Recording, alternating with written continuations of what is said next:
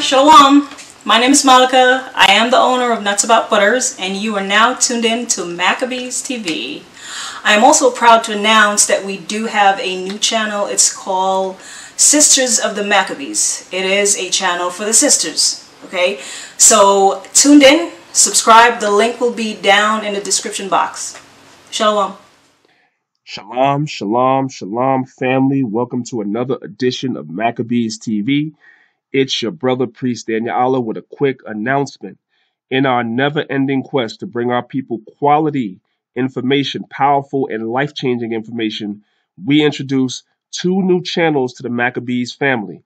Currently, we have Maccabees TV, and we have the Sisters of the Maccabees channel. We're going to introduce two new channels very soon. One of them is called Maccabees TV News, which is basically going to be news and current events as it relates to prophecy. And also, we're introducing Maccabees TV Music to try and help and push to the masses the Israelite artists that are out here and get their music to where people can hear it. If there's anything that we do on any of these channels that impact and help you, and you feel in your heart that you want to help us, please become a Patreon today. I'm not asking for every subscriber to become a Patreon, but if there's something that we do that helps you and you feel like you want to help us, as some people have reached out to me and said, become a Patreon today.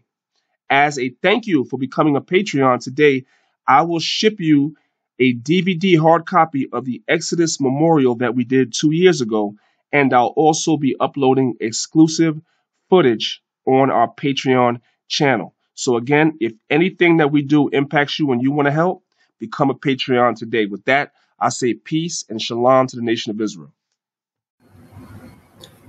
Shalom, shalom, shalom, family. Appreciate y'all coming in today, checking out this video, man, because there's been a lot going on here. But, first and foremost, want to give praise and honor to the Creator and He that intercesses on my behalf, Yeshua HaMashiach. And, man, it's been a crazy weekend down here in Houston, man. Shoot, y'all all know about Hurricane Harvey and stuff, man. But I just want to say, us here in Houston, we straight. You know what I'm saying? I stay close to the downtown area and in the 610 loop, and we straight. The way the freeway's made, they made to take in a whole lot of water and act like another bio in order to save our houses from flooding. So it was a good thing that they held up. The levees, they had at the reservoir, they had to leak it a little bit. It flooded out a few people's houses, not too much, not too bad. But it was a call that they had to make, because if they didn't, and the levee would have broke, shoot, we would have lost probably the south side of Houston. You know what I'm saying? And a lot of people was big on, kind of talking bad on the mayor and stuff about, the call he made. But anybody who live here know, man, it take days to evacuate Houston. You know what I'm saying? We talking about, 5 million people on the books, probably an extra 2 off. I mean, you're not going to evacuate Houston in a few hours. And we talking about a flash flood that was supposed to come with Hurricane Harvey. You know what I'm saying? It was going to be any moment, and it really came like that. You know what I'm saying? So if people would have been out there on that road, out there trying to get by, there would have been thousands of people who would have died, and they would have just drowned in their cars because the freeways would have took all the water, and then people would have been stuck on the freeway drowning in their cars, and stuff like that. So, tough call to make, but, it was the right call to make in the long run, But even with all that being said, those we really need to be praying for and trying to help and reaching out to help are those who are closer to the Gulf, down there in Corpus, those just south of Houston, they took it rough. They took it real hard. I think the death toll when I checked yesterday was like up to 10 people, which, thank God it ain't more. You know what I'm saying? Because it could have been way worse than what it was. But, those areas evacuated here in Houston, George R. Brown Convention Center. We taking on a lot of these people. We taking them in, trying to help them out. They offering jobs out here for people who looking, you get paid to help people. So, they got some that's $1,000 a week to come help and clean up after the hurricane, some $2,000 a week. But you need to hurry up and sign up, because I think it's over like next week. At the end of next week, they no longer taking people who trying to sign up for it.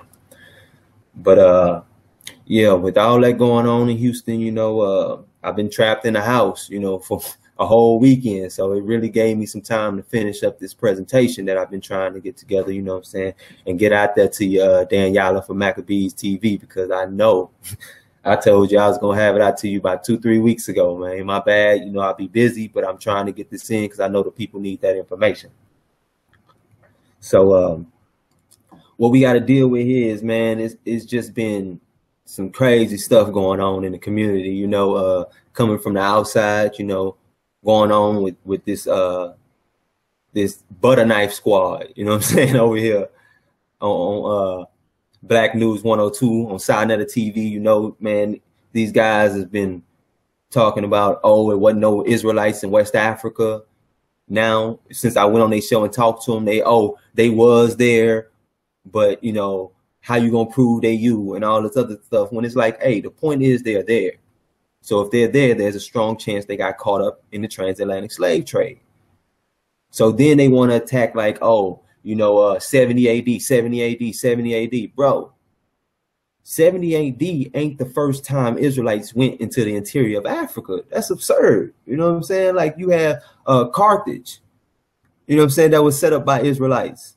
That's on North Africa. You think they didn't veer into the interiors of Africa? Come on, man. Like, let's just be real. And then they want to sit here and say that this Erie amongst the Igbo, which that term, which we're going to find out a little bit later, shouldn't even be utilized, because you got different peoples from different parts of the world that just were force amalgamated amongst one another, by the colonialists, by the British colonialists. So they didn't even call themselves Igbo. These people didn't always stay together. They were stayed in different areas. They were different peoples. They just spoke a similar language. So they was forced together. So, I mean, like, they act as if, there's just no chance that Israelites ever went into this area. Like, there's no archaeological evidence. There's no historical evidence. And we're just making it up to make it fit our storyline because we ain't got nowhere to go. But what I'm going to do in this video mainly, some things going to deal with after 70 AD. But mainly, I'm just going to deal with before 70 AD all together.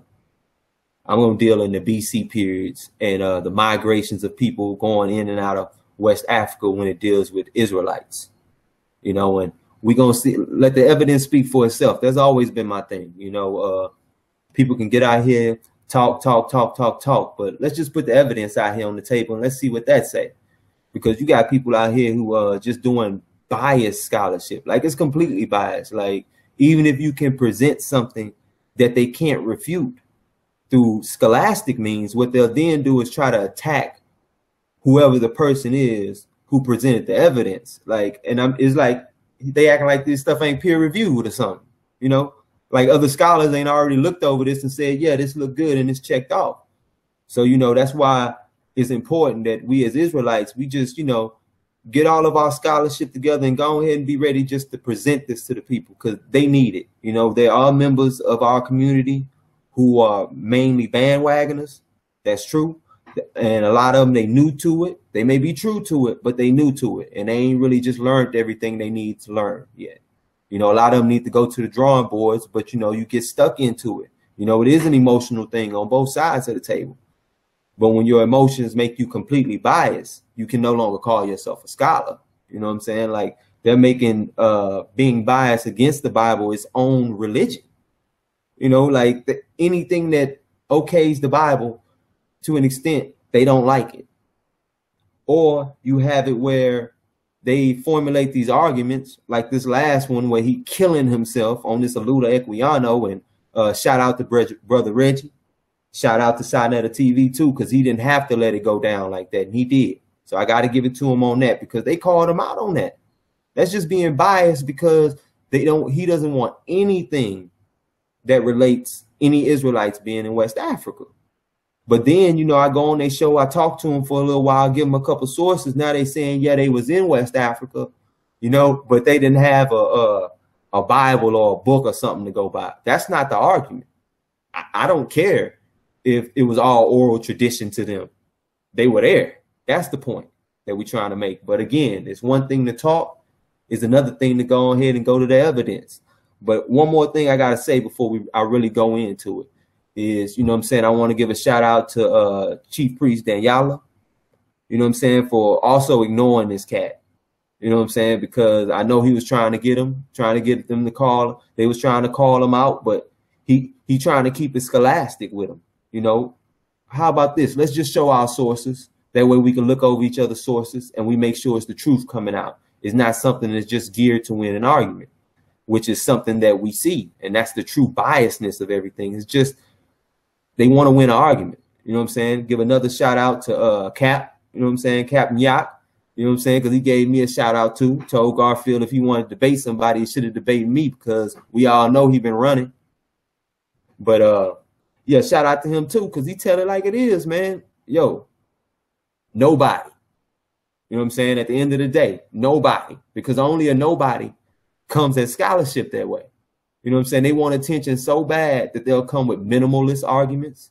They'll omit tons of information to act like it don't even exist. But anyway, let's just get to it, man. I'm tired of even talking about these cats. Let's get to this scholarship. Let me share my screen real quick. Hold on, let me make sure it's sharing right. Yeah, we good. All right, man. Here we go right here. Here's the presentation. Israelites in Nigeria. That's the question at the end of the day. Were they in Nigeria? So let's go ahead and go through this slide real quick, man. Because it's crazy that people will sit here and act like they know all of history after studying for like 3 or 4 months. Like, I mean, we had this one cat, man, this dude, Rob Bourne. I don't know what's wrong with him. Anyway, this dude talking about he been studying Nigeria for the last 3 to 6 months. So you think you can study all of Nigeria and all of West Africa in 3 to 6 months with all this information that's coming out now?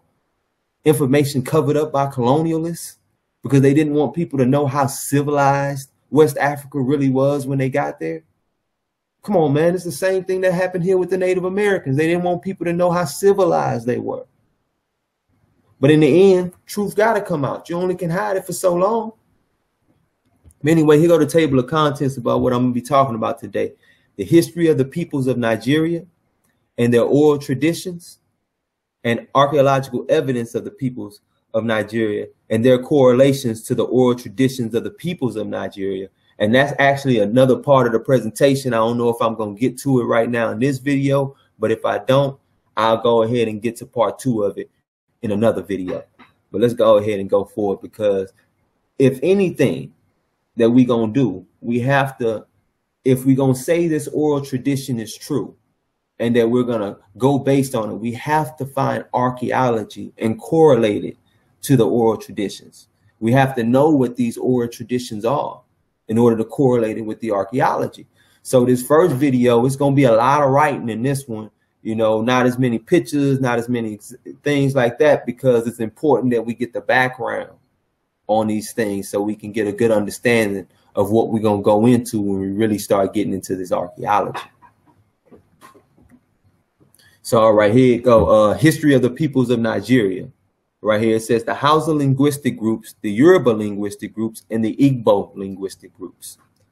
Although the history of modern Nigeria can be effectively dated to 1914, when Lord Lugard, the first colonial head of Nigeria, amalgamated Lagos and Southern Pretoria with Northern Pretoria, the formation period of the amalgamation is as equally important as the amalgamation itself. Prior to Lugard's administration and the year 1914, the different ethno-linguistic groups that make up contemporary Nigeria were independently of one another, lived independently of one another. In addition, they did not call themselves the different names Hausa, Yoruba, Igbo, etc. So it's clear. What happened was they took people of like linguistic groups and they just amalgamated them. Moving forward, history of modern Nigeria. Taking Yoruba as an example, the people existed not as Yoruba people, but as Oyo, Ijebu, Ife, and other names. Similar situation existed in northern Nigeria, with Kano, Katsina, Zazu, and other groups. And in eastern Nigeria, where the peoples were referred to as Awak, Onitsha, Afikpo, and other names. There are no Yoruba, no Hausa, no Fulani, no Igbo, no Niger Delta. Nevertheless, it must be asserted that these generic names relate to languages rather than ethnic compositions. So again, we can't sit here and act like all Igbo people are the same people. Like their oral traditions have not been intertwined and intermingled with one another. Like we can't act like this. And this right here is from Nigeria by Toyin Falola, PhD, Bakola, Adeyemi, Oye, Niyi, pages 41 and 42. Going forward, and this is on Origins of the People of Nigeria, page 26, same book. For the most part, these stories appear in two forms. On the one hand, these stories deal with the origins of different people from time when the world was created. These types of stories set the origin of the human race itself within the context of these different groups.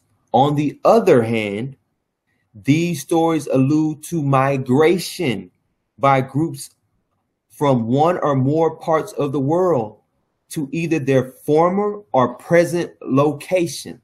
So here we go again. They're telling you that there's two forms of traditions here. We have an indigenous tradition that says they go back as far as they can remember. And then we have one of migration. And it's important we keep this in mind because what we're being presented on the other side of the table is only an indigenous perspective.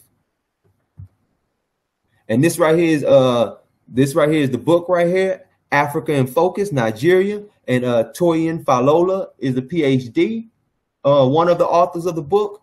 And he is the Jacob and Francis Sanger Messiker Chair Professor in Humanities and a distinguished teaching professor at the University of Texas at Austin, down here in Texas. Falola earned his BA and PhD in history at the University of Ife, Ile-Ife, in Nigeria.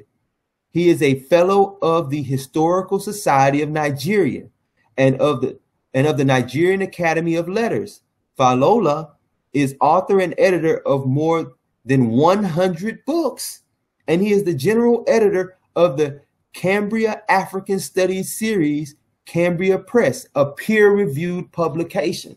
So you can't sit here and try to ride this brother off. And here he is right here. So I pray that we don't have to deal with this same group of people sitting back trying to write off African scholars, people from the continent. And this right here page just gives a lot more of his credentials, man.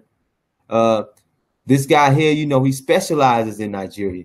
It says down here at the bottom, for his singular and distinguished contribution to the study of Africa, his students and colleagues have presented him with the 3 festive, I don't know how to say that word, to edit the Odiboyo Oye Bade, the transformation of Nigeria essays in honor of Toyin Falola, and the foundation of Nigeria essays in honor of Toyin Falola, and one edited by Akin Agundiran, pre-colonial Nigeria, essays in honor of Toyin Falola.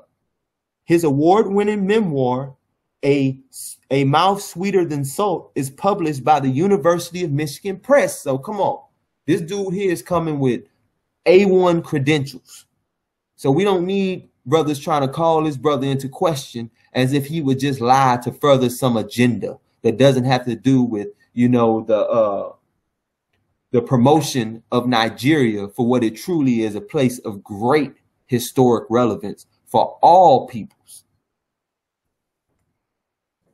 Okay, now back to the book, and we're going to deal with the Hausa people because they also in Nigeria, you know, and we got to deal with the ethnic groups in Nigeria, or the linguistic groups that are in Nigeria. So this right here is on page 34 and 35, and it says the Hausa people of Nigeria and Niger Republic commonly regard the legendary character Bayida as founder of the Hausa state. Different traditions that Bayida is the son of the King Abdullah and was a prince in Baghdad, capital of Iraq, when Queen Yadam, also called Zigawa, conquered Baghdad. Bayida fled Baghdad in Iraq with a large number of followers. They traveled through the Sahara Desert and arrived at Kanem Barno, an already well-developed monarchical state. So as we can see, we have someone from the Near East coming in to Kanem Barno, and this is by Lake Chad for those that don't know. And it was already a monarchical state. So no one is saying that they brought anything, extensively new into this area, like they set up government and then they already had people there to have a monarchical state. All right. In much the same way, Oduduwa tradition amongst the Yoruba varies.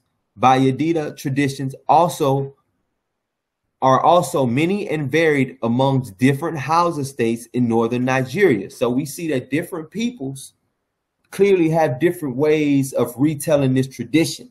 And it's likely, because I don't call people liars. I take their word for it unless I find evidence otherwise.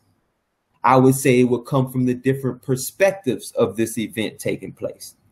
But let's get back to it. Various versions hold in common the fact that Bayida came from Baghdad to the western region of Lake Chad. In other versions, his origins is just somewhere in the Near East.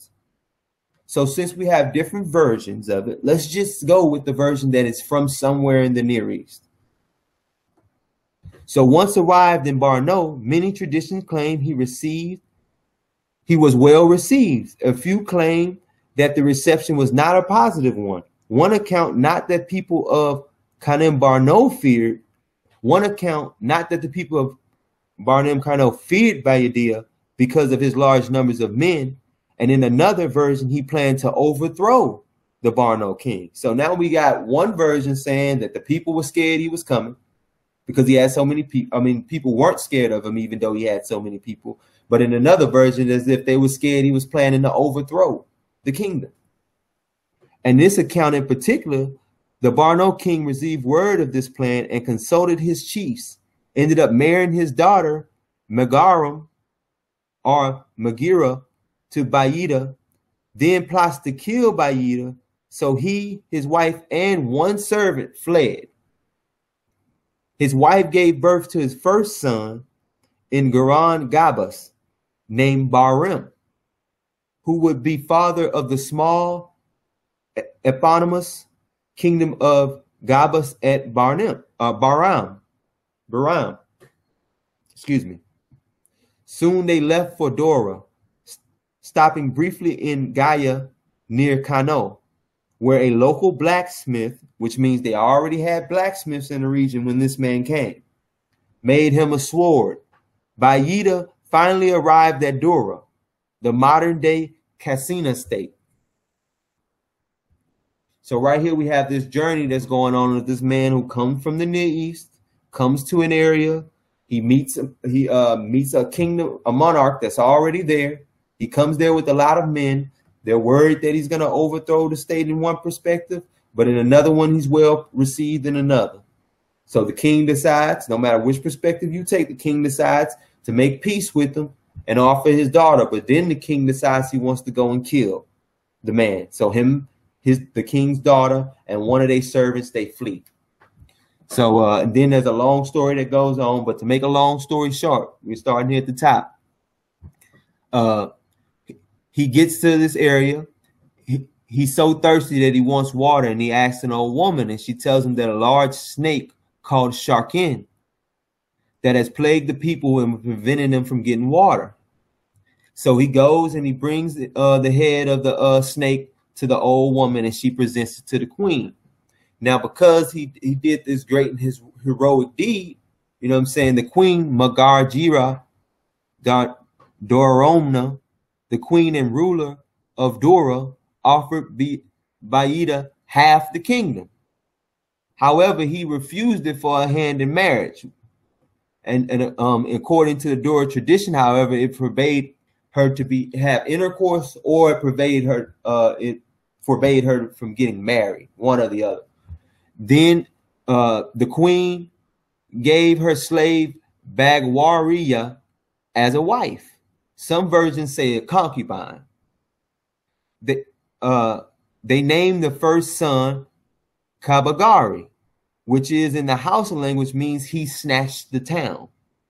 Fearing that Bayida would one day take her country, she then married him herself, and then they had a kid, and they named him Bawo, which means give it back.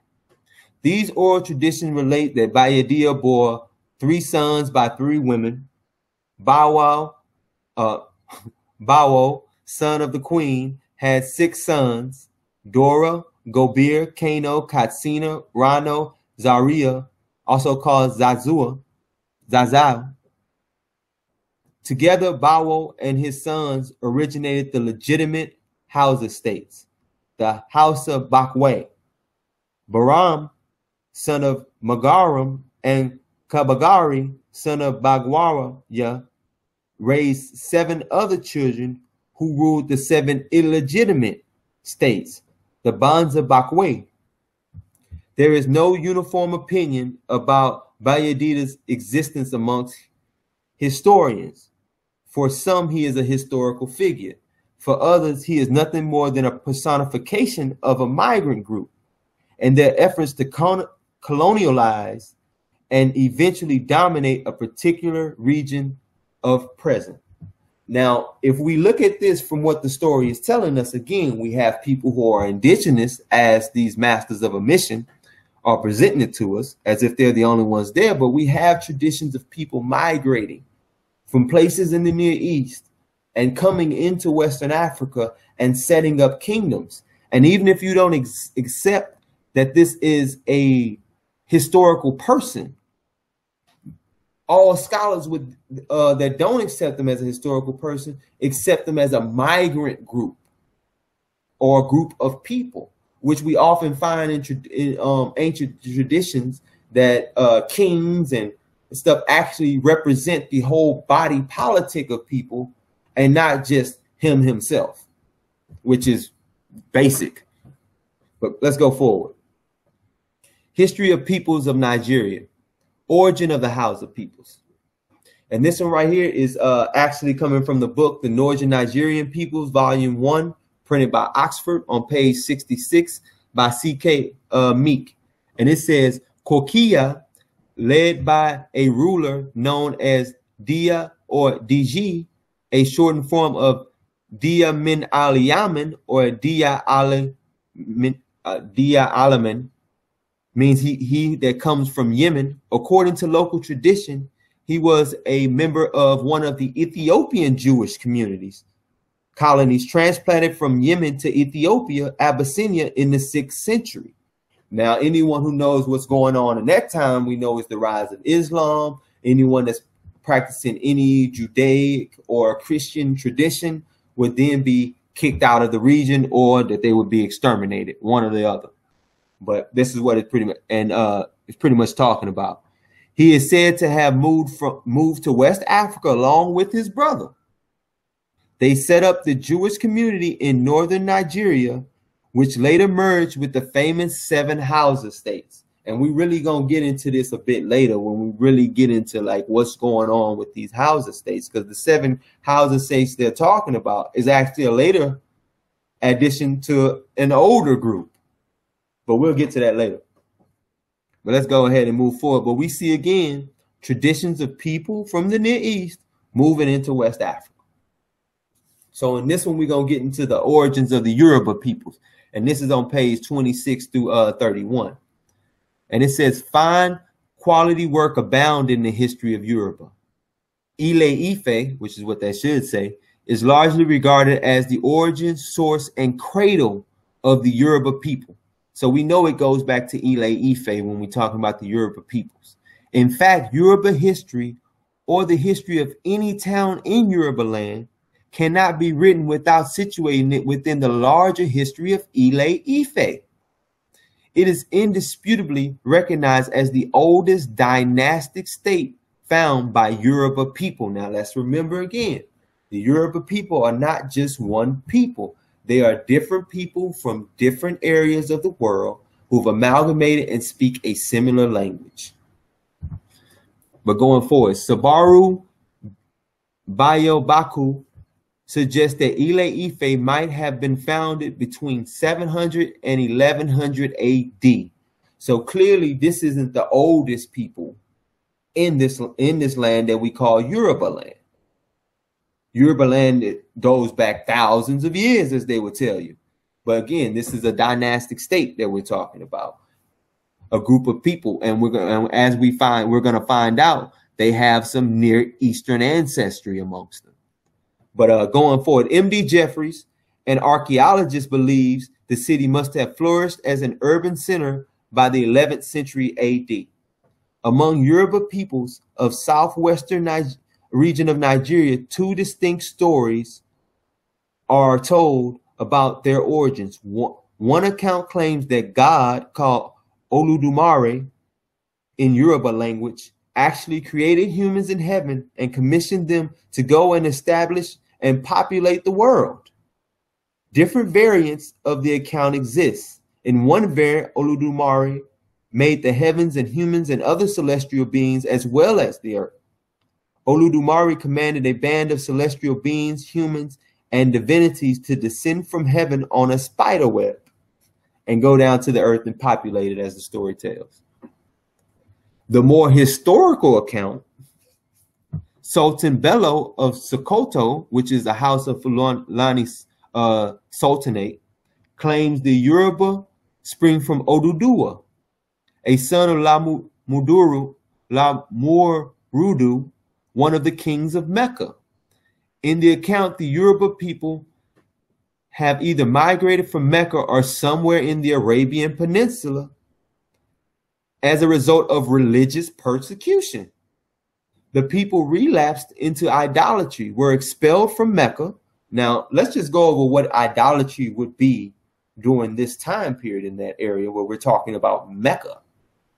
Idolatry in that area would either be Christianity, Judaism, or one of the old world religions of the Arabian Peninsula, which at that point in time really didn't exist no more. And they would have a hard time proving that one. But we know definitely Judaism, Christianity, and Islam are the prevalent cultures or religious traditions during this time period. But let's keep it going. The people relapsed into idolatry and were expelled from Mecca. At the head of a team was Oduduwa, the son of Lomurudu, who led the people fleeing Mecca. After 90-day journey, they reached Ile-Ife and settled there. Now let's look at this.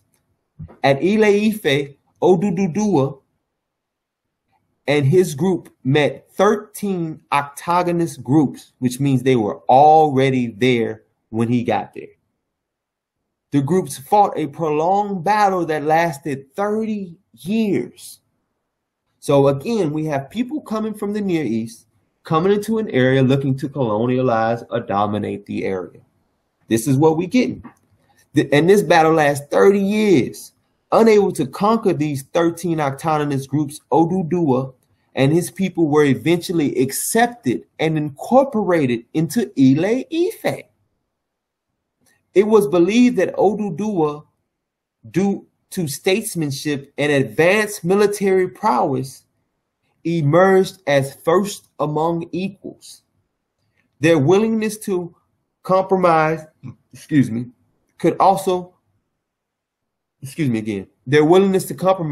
could also be use of weapons, military strategy, and statecraft, because anyone knows with all the wars that are constantly going on in the Near East, their weaponry was far more advanced than what we find in West Africa, if we're talking about before maybe 300, 400 BCE. You know, Near East already had iron and everything like that going on, using them in weaponry and in different forms in day-to-day life already by this period. But just to keep it moving on, and it says an abundance of evidence exists in Yoruba oral traditions that the Aborigines fought the aggressors for about 2 generations until the time of Moremi, undoubtedly the most famous of the palace queens. According to Ife tradition, the 13 kingdoms and states that were in existence at Ile Ife before Oduduwa and the autonomous Igbo groups. So here we see that we already had indigenous people there before Oduduwa came. And this is part of their traditional culture. People coming into the Near East looking to, dominate and colonialize the area. So let's keep it going. In Ife history, there are extremely rich number of reenactment ceremonies and practices commemorating these 2 different accounts. These enactments occur either annually or at irregular intervals. While some of these ceremonies and practices celebrate the very early periods of Ife history, especially those before Oduduwa, others celebrate events during Oduduwa's emergence and immediately after him. Ade Abayeme, in his study of ancient Ife, argues that Ile Ife began as a mini-state comprising of several distinct settlements. It transformed into a mega-state during the revolutionary phase under Oduduwa, who settled and organized these 13 pockets of settlements into one unit. Thus, the general belief that Ife history and the entire history of Yoruba world started with the coming of Oduduwa needs some clarification, because it is important we clarify this, because it goes back further than the time period we were getting from it, around 700 AD. What can be safely attributed to Oduduwa within an iota of doubt is that he inaugurated a new dynasty and a new political culture. He placed all the components and contiguous communities under his direct rule, and they effectively became one unit under Oduduwa. So now we see someone coming from the Near East, coming into this area, and not being able to conquer them through warfare. He conquers them through statesmanship. And because of his warfare skills and his different skills with politics and governance, he naturally became a first amongst equals and came to that level of dominance in the area, and he organized them into a dynasty. So we can't act like this history don't exist. But again, this right here is a lot of dealing with the AD period. We haven't even gotten to the BC period, which we'll use to substantiate archaeologically. But here goes some some historical facts that's put out about the Yoruba peoples. Yari is said to connect to Yoruba. Jews of the medieval dispersal, they say dispersal, a medieval dispersal of Jews in the Western Sudan. And this is in Sultan Bello's Chronicle, which was recorded by Denham and Clapperton, is in volume 2, pages 401 through 414. And this is also the writings of Sultan Muhammad Bello and his contribution to scholarship in the Bildad El Sudan, MTM Migna, University of Maiduguri, Nigeria, in 1991. And this compilation of Sultan Bello's work is also taught at Stanford University. So we can't act like this is just some minimalist argument that's being presented. I'm presenting you with sources that check out, peer reviewed sources, sources that have been utilized throughout history, and I'm not going to do like a lot of these people we see do, coming with these minimalist arguments that most people don't even support, and that a lot of times these people later come back and recant on what they put out. But people aren't thorough with their research, so they just find what they like and hurry up and rush to put it out. But histories of the people of Nigeria. Now we're getting to the origin of the Igbo peoples, which is found on page 32 and 33. And it says, like the Yoruba people, the Igbo peoples have 2 different accounts of their origin.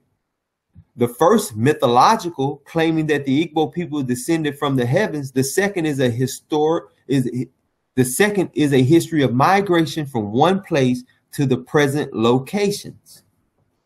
Dealing with the latter, migrating from one place to present locations, the Neri, Aguliri, Umuliri tradition stones claim that God, Chukwu, created peoples known as Igbo. Elizabeth Ishichi has noted that Neri, Uguliri, Umuliri, and a cluster of other Igbo peoples in and around modern Anambra trace their origin to Erie. Sent by Chukwu, Erie landed on the infernal waters in the middle of the Anambra River Valley. He married 2 women who bore him 6 children together. This account and its variants do not mention anything of the origin of Erie's wife. So we don't even know where his wives come from. So we don't know. Yeah. So, I mean, people can't sit here and act as if, what is being presented is just being presented as, solid factual history and is not connected to historical traditions, which, when you're dealing with, nations and states, they need some way to connect themselves to something divine. And this Erie person obviously worshiped Chukwu, which is a god, and he is being sent to this area. It doesn't actually mean so as far to say as if he was actually put there. But I mean, that argument can be presented also. And that's why it's important you present both sides of the argument and then make it clear where you lie on this. So again, we don't know the origin of Erie's wives at all. Ine Amuku, the first wife, had 5 children, Oboli, and the second wife had 5 children and Oboli, which is a daughter. And second wife had 1 male child. The children of Erie founded several places. Ogulu, the eldest founded Ogulu Erie, Umu Neri, which is the kingdom of Neri, Neri Unugu, founded in Igbarium, Agbo Dulu, Amenuke, and Igued. His only daughter bore children who later founded Iteje and other places. Abunike, and a lot of other places. And it's important, to point out that they're tracing themselves back to this person, Erie. And also that the eldest son, Uguliri, that's also very, very important to point him out. But let's keep it moving. The Neri kingdom, which stretches from Insuka to Aka. The Olu in northern central Igbo land is believed to have been founded at about 900 AD. As Neri and his descendants journeyed from Neri Aka area to the different places where they are found today. Many of them stay at different spots along the way to the current settlement, which would explain why you don't have these clusters of these people who speak the Igbo languages, why they would be spread out like that, because they just set up spots along the way, because that's a way of keeping connected to your ancient tradition. That's also a way of trading amongst each other and setting up colonies. That's how you grow out. So, but anyway, and a few areas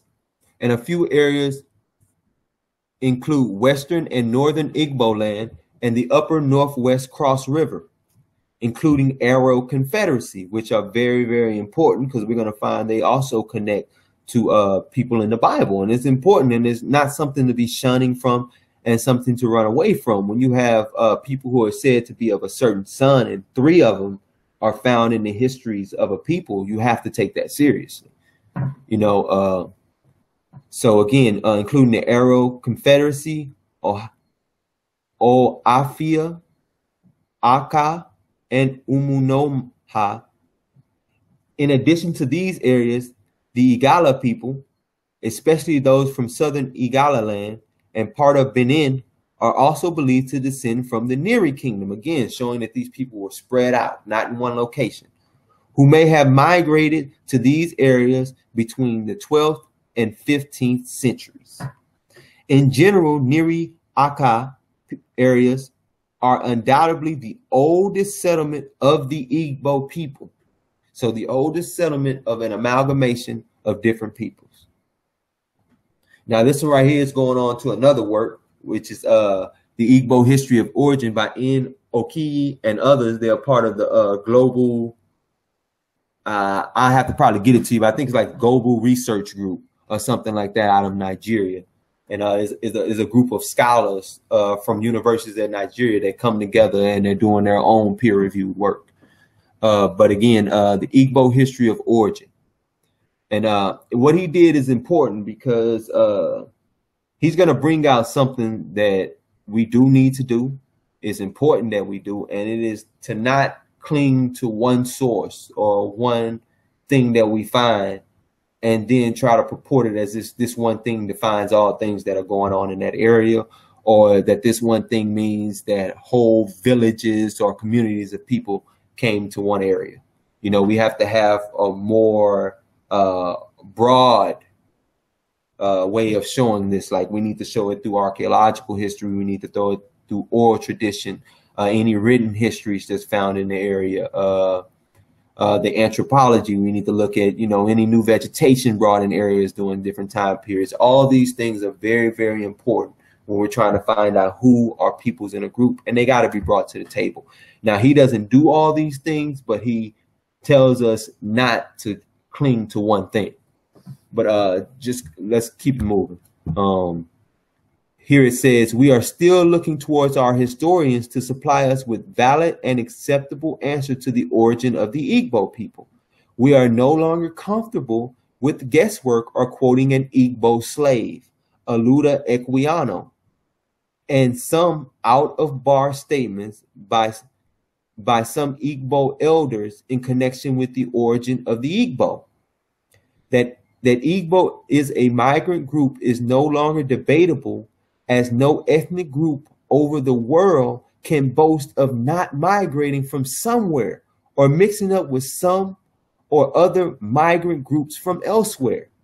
Therefore, no matter how beautifully we might argue that the Igbo do not belong to or have some elements of migrant groups in them, may not be seen as historically true. So any argument against migration groups coming into West Africa over the course of history is absurd to most scholars, like to all scholars. I don't know no scholar that says nobody has ever migrated into a certain area from somewhere else. I mean, in ancient history, everyone migrated. They were hunters and gatherers, according to what y'all believe. So, I mean, like, what would even make you think that?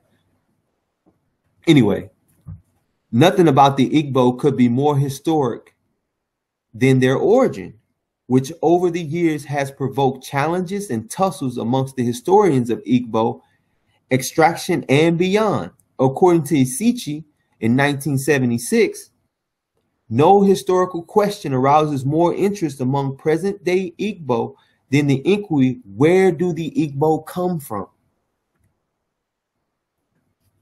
There has existed an avalanche of guesswork and suggestions by the Igbo historians and ethnologists concerning the origin of the Igbo people. All that were said about the origin of the Igbo should be summarized only in two headings: the outside motif and the aborigine motif. Something that when one of these butter knife squad brothers did his presentation, he didn't present both sides of the argument at all. He just presented what seemed to be alluding to an aborigine motif, and that they had no outside influence, which he seemed to be constantly alluding to. But anyway, let's just go back for a second and look at something. Now, when he says that, quoting an Igbo slave, Aluda Equiano, I mean, most people know that that correlates to a Jew connection, you know, an Israelite connection. That's not something to be shunned or ran from. And the author or the scholar here is definitely not trying to speak ill of Oluda Equiano in any way, like some other brothers tried to do and have been brought to task on that. You know what I'm saying? How biased scholarship and disagreements with a group of people have led certain people to try to discount important people to our history. No, he's not trying to do that at all. What he's trying to do is say that we need more evidence than just that. That's not enough. But anyway, back here to the outside origin and the Aborigine motif. All right, the outside origin, according to Chukwu Ma in 1994, Mr. Innocent Okiri gave a new dimension to the history of the origin of the Igbo people. Okiri is of the view that the Igbo are the Jews who fled from Israel following the persecution of the Israelites by Assyrians. They moved southwards from Hebron and Beersheba and arrived in Cairo in 710 BC. They, the Igbo, soon departed Egypt, which I heard one of the brothers say, well, they have traditions of them coming from Egypt. Yes, they do, because they came through Egypt. That's without question. They, the Igbo, soon departed Egypt and journeyed to their present habitat, where they were joined by other exiles of the Jewish province of Habatia, called the Efik Donelis, or present-day Efiks. The Igbo and Efik arrived first in Nigeria in 638 BC, after the exile of the Israelites in 710 BC. Now, this is important that this is presented, because this is actually what scholars discuss. This isn't a minimalist argument that the Igbo have origins, as in one of their origins, so origin with the S, with Israelites. This is something that have been discussed for a long time. So let's go ahead and keep it moving. The entire Igbo never migrated into Nigeria one day. And again, this is the outside motif. The Igbo who arrived very early are the Erie group. After Erie, the fifth son of Gad, found in Genesis 46 and 16. Then you had the Arrow group, which is after Arodi and Oreli, which is found in Genesis 46 and 16 as well. This scholar, Alaizi, holds that the Igbo in Nigeria are made up of Hebrew exiles from different tribes of Israel, and not from a particular tribe or place as Shechen Igbo. He came up with tribal origins of many important Igbo towns. From the tribe of Erie, we have Agulu Erie, Ora Erie, Umulu Erie, Ebi Erie, Owi Erie, Nukwiri. From the tribe of Erie, from the tribe of Orodi, we have Arrow, Chukwu, Orodi, Izogu, etc. And it's plenty of other ones on this list, man. If you see the list that's going here, this list is the least of about 40 names, it seems like, man. But I got a few that I wanted to point out here. We have Ahab, King Ahab. We have a town, Ahaba, in Abia state. And then from the tribe of Levi, and this is found in Nehemiah 12 and 20, we have Amak with Amorka or Amaku, name of towns in Anambra, in Aliyi, Abia, and the river states. And then for Gad, as we went through earlier, we have Erie, Arodi, Oreli, and we have Erie, we have the Neri state, the Neri kingdom. And for Arodi and for Oreli, we have the Arrow Confederacy, or the Oro Chukwu, and the Arodi Izogu. And then from Zebulun, which we find in Genesis 46 and 14, we have Ozubulu. And then in others, like we have Ahira from Naphtali, we find in Numbers 7 and 78, we have Ahira town in Mbazik, Imo State. So we can see from the long list that he has, and when we look at these scholars, they do include linguists in this group of scholars. So from this group that we have, we see that they have used linguistics to link these states. You know, this is part of what the outside motif has in it, you know, and it's important that we look at the information and we analyze the information and not just try to write it off like we see brothers constantly trying to do. It says many Igbo scholars are of the view that the Igbo people are from the Jews. Ogbalu in 1981, Chukwuma in 1994, Arienzi in 1974, Oraka in 1983, Iziala in 1992, Ononuju in 1996, and Alaizi in 1998, etc., are in the view of the above. These scholars, however, could not agree on the exact places of origin in Israel. Izaala favored Shechenigbo. This view has been contested against so radically by an ethno-linguist who supported his criticism with biblical quotation and dates, which is important, because just because they all agree that they're connected to Jews does not mean that they can pinpoint which exact Jews they're connected to, or any particular group that they're connected to through their studies. Now, Alaizi has some work later on that will help pinpoint one group out of the many, but just like his work here shows, by using the different towns, he pinpointed many different tribes. You have Levi, Judah, Gad, Zebulun, Naphtali. So you got many different tribes that they're accounting for from this outside motif. And then it says the movement into Nigeria by the exiled Hebrews was as a result of God's curse upon the Israelites for disobeying him. Now this is important because it gives us time frame here. King Shalmaneser V of Assyria defeated Israel and drove away the inhabitants after rendering the entire land desolate.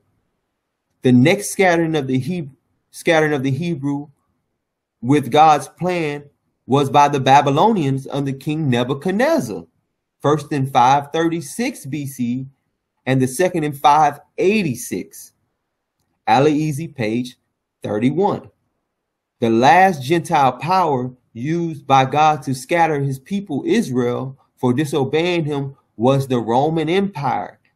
In 70 AD, a time period people love to talk about, the Roman General Titus drove away the remaining two tribes of Israel, Judah and Benjamin, on final fulfillment of God's curse on them, Deuteronomy 28, Ezekiel 23. With this last scattering exercise by the Romans, about 700,000 Hebrews found themselves back in Egypt. From Egypt, they were moved to Tunisia, Northern Africa, Syria, Iraq, Morocco, Northern Africa, Libya, Northern Africa, the Sudan in Africa, and Sub-Saharan Africa, settling in the largest number in Nigeria. This movement took them about 80 years. That is twice the duration of Exodus from Egypt to Canaan. And we know that during this time period, Tacitus, which is a primary source for the time period, talks about the argument that these people are of Ethiopian origin. Now, there is no way that you have an argument during this time period when we know the term Ethiops itself means burnt-faced people, that they're comparing to Jews to burnt-faced people if they are not a member of burnt-faced peoples. That's just common sense. So these were people of color, of dark color, to be thought to be of Ethiopian origin. But then, to be unbiased, you have the Aboriginal motif. And I'm not going to go too deep into it because I think it is good at defining itself with just a little bit that I'll show. And then it says, The above proves the claim about the Igbo affinity with Hebrews, notwithstanding many people, including some eminent scholars of Igbo origin, still disapprove the Orientalist view of the origin of the Igbo people. Such people vehemently preach that the history of the Igbo origin should not be sourced from outside Nigeria, but rather they developed independently like other indigenous people, African people. According to P.I.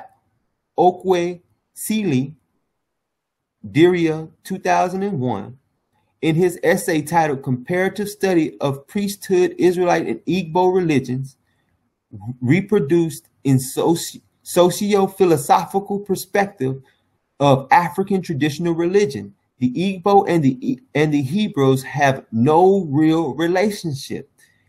He categorically states, socioculturally, there is no relationship between the Israelites and the Igbo.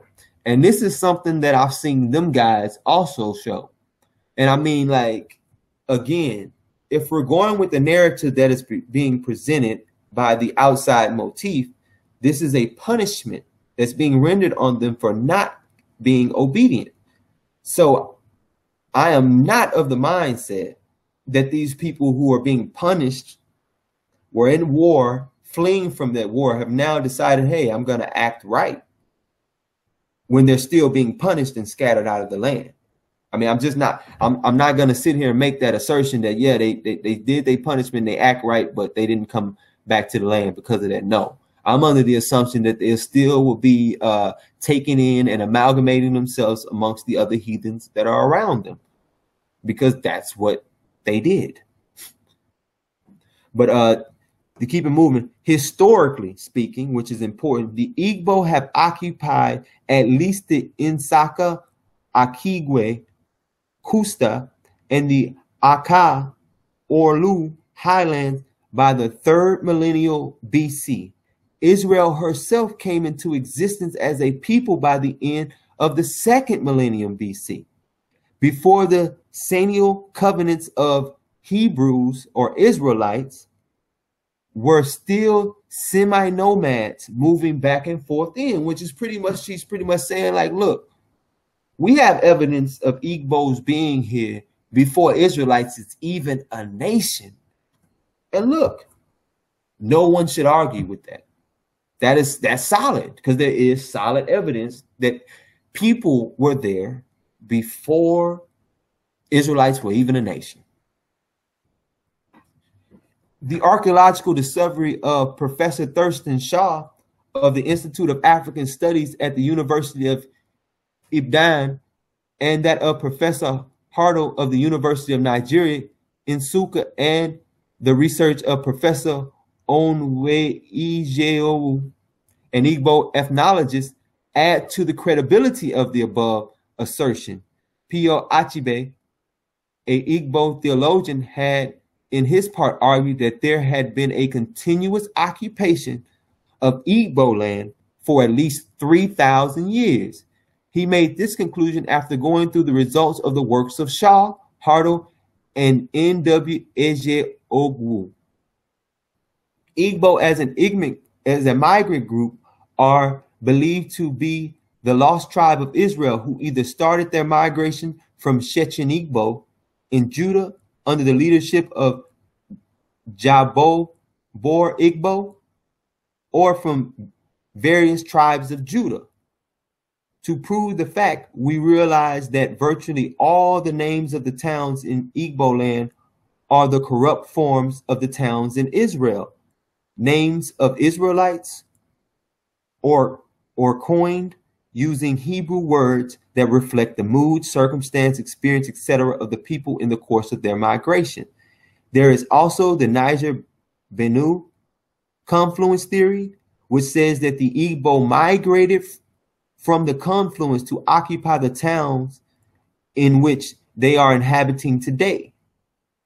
We equally have the Aborigine motif, which says that the Igbo never migrated from anywhere, but were created and planted in eastern Nigeria from the dawn of history. Now again, when we go back and we look at it, we know there's no people that can boast of never having people migrate amongst them. So when we look at this Aborigine motif and we look at the outside motif, they both have a lot of evidence to support them, put forth by two different groups of scholars. So we can't sit here and act like we're gonna just discount it.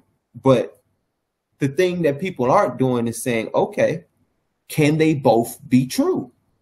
And yes, they both can absolutely be true. You can have an outside motif while you have an Aborigine motif. You can have people who have always dwelt there since as far back as they can remember, and you can have people who have recently migrated or in their ancestry migrated there from somewhere in the Near East, as we see many traditions in Nigeria talk about. But okay, so since we've dealt with the fact that we have an Aborigine motif, which means they've always been there, and then we have the outside motif, and that it is very possible for both of them to exist, it's time to dig into Erie, because this is where I seen the brother make a presentation and make it as if there's no connection whatsoever between Hebrews and the Neary kingdom.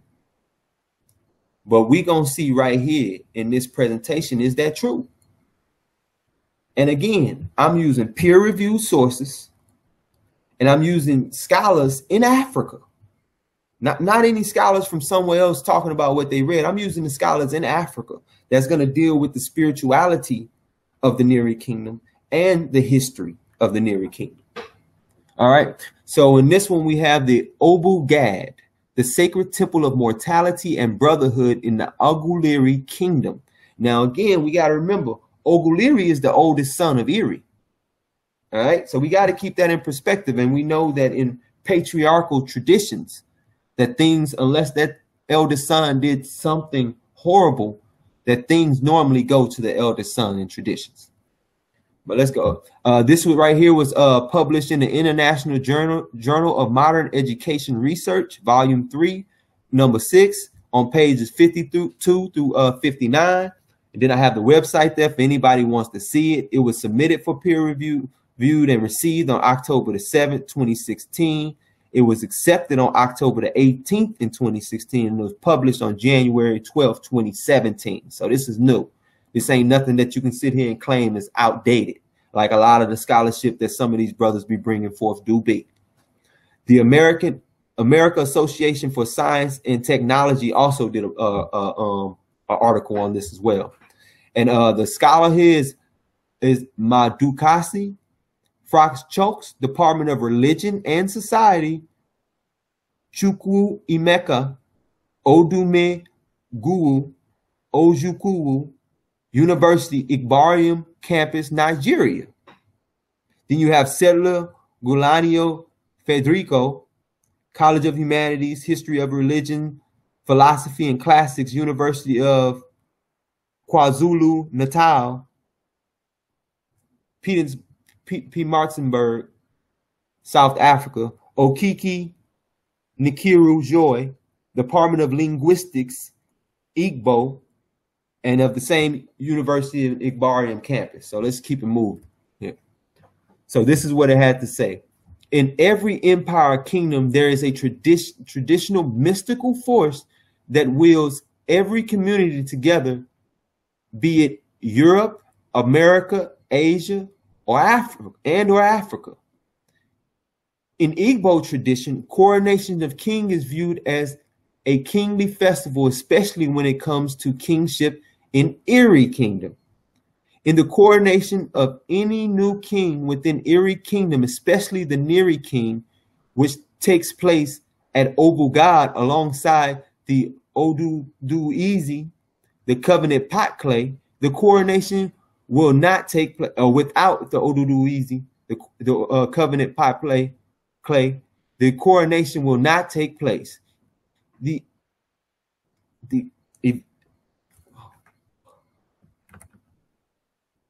Hold on one second, folks. Got a phone call real quick. I click that up and get it out the way. All right, let me get it back up. All right. All right, let's get back to where we was. All right.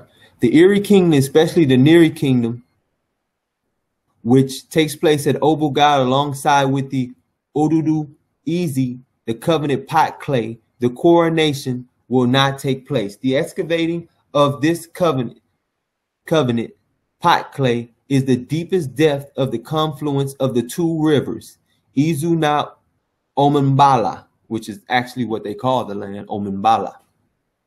But the Izu na Omenbala is highly surrounded with mysteries up till today.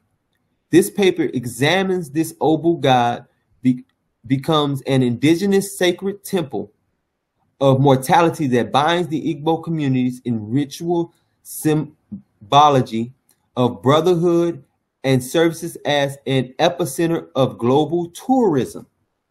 In African traditional religion, sacred places are special and ordained places designated to the divine.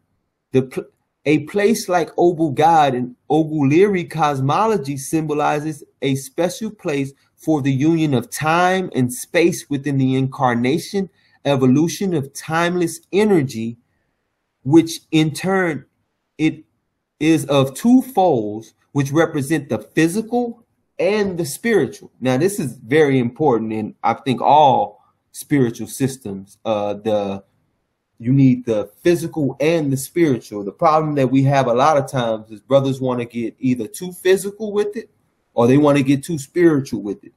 When where we're supposed to be is in the middle, the unity between heaven and earth, and that is throughout Torah. But let's keep it moving. The traditional Igbo paradigm, Obugad, as a sacred institution, has become a symbol of place at which the living and the spiritual can basically meet and unite, especially as it has to do with the institution of kingship.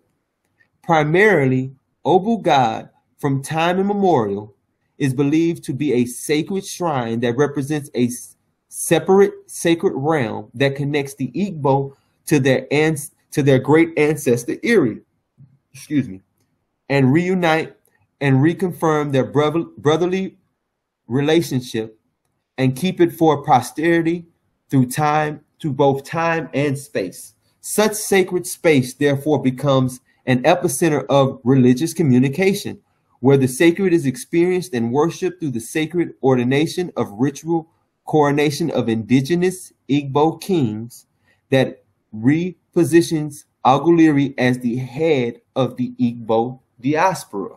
So what we see is this eldest son Aguliri, that all the kings that are connected to Eri have to come to him to get coronation. And this is very, very important when we talk about the patriarchy and the understanding and importance of the patriarchy, which we have a lot of brothers who try to act like don't exist, when Western Africa is a patriarchal society through and through. I mean, yeah, you may find maybe a little tribe here and there that may have some matriarchy by descending through the matrilineal lineage, but that isn't a true patriarchy, just like Egypt wasn't a true patriarchy. But anyway, a brief history of Aguliri religion. According to, it is possible to visit Aguliri and go away seeing almost nothing of the town at all. Most of the houses are set back from the road and cover a wide area in the classic Igbo pattern. And one may know the town well and never guess the immense antiquity, for there is nothing visible to suggest it. Now, this is crazy because, you know, a lot of these brothers come out and they be like, oh, what you got to show? What you got to show? Show me this, show me that, show me that, show me this archaeology. Show me. They sitting there telling you right now, according to their tradition that they have, it ain't much they would have to show you to show that this is some great and grand place and this grand epicenter. It just exists as part of tradition, as part of culture. That is more important than any physical thing or stone or rock that's carved that you can put forth. Tradition and culture. But yet Aguliri, perhaps more than any other place, was the cradle of Igbo civilization. As a long history encapsulated in mythology recall a man called Eri, sent from God, who lived there. Buttressing this affirms the sacred temple in which it figures lies in Aguleri, a farming fishing Igbo community on Omambala River Basin of southeast Nigeria.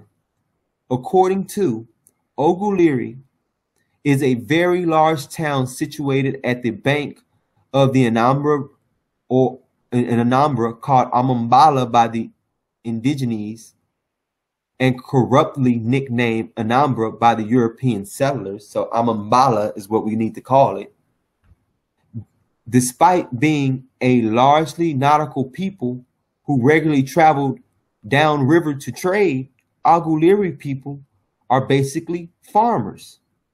Their traditional way of life was so good and satisfactory that in recent times they have often been reluctant to abandon the land and move into modern sector of the Nigerian economy, although Aguleri people are part of the larger Igbo till date. So this is showing you that even their ancient traditions and ways they were living are enough to suffice them to this very time period, showing that it is not a prerequisite for advancement that we adopt the ways of the colonialists, but there can be a great silver lining there where we go back to our ancient ways, traditions, and customs, but we can still have a merchant class. Like they say, they had traders that travel up and down the river trading. We still have a merchant class that interacts with other peoples and brings the things that we can't make there in our community into our community and sell the things that we do make in our community to another community. That's true economics. People talking about they have economic plans, but it's not true economics.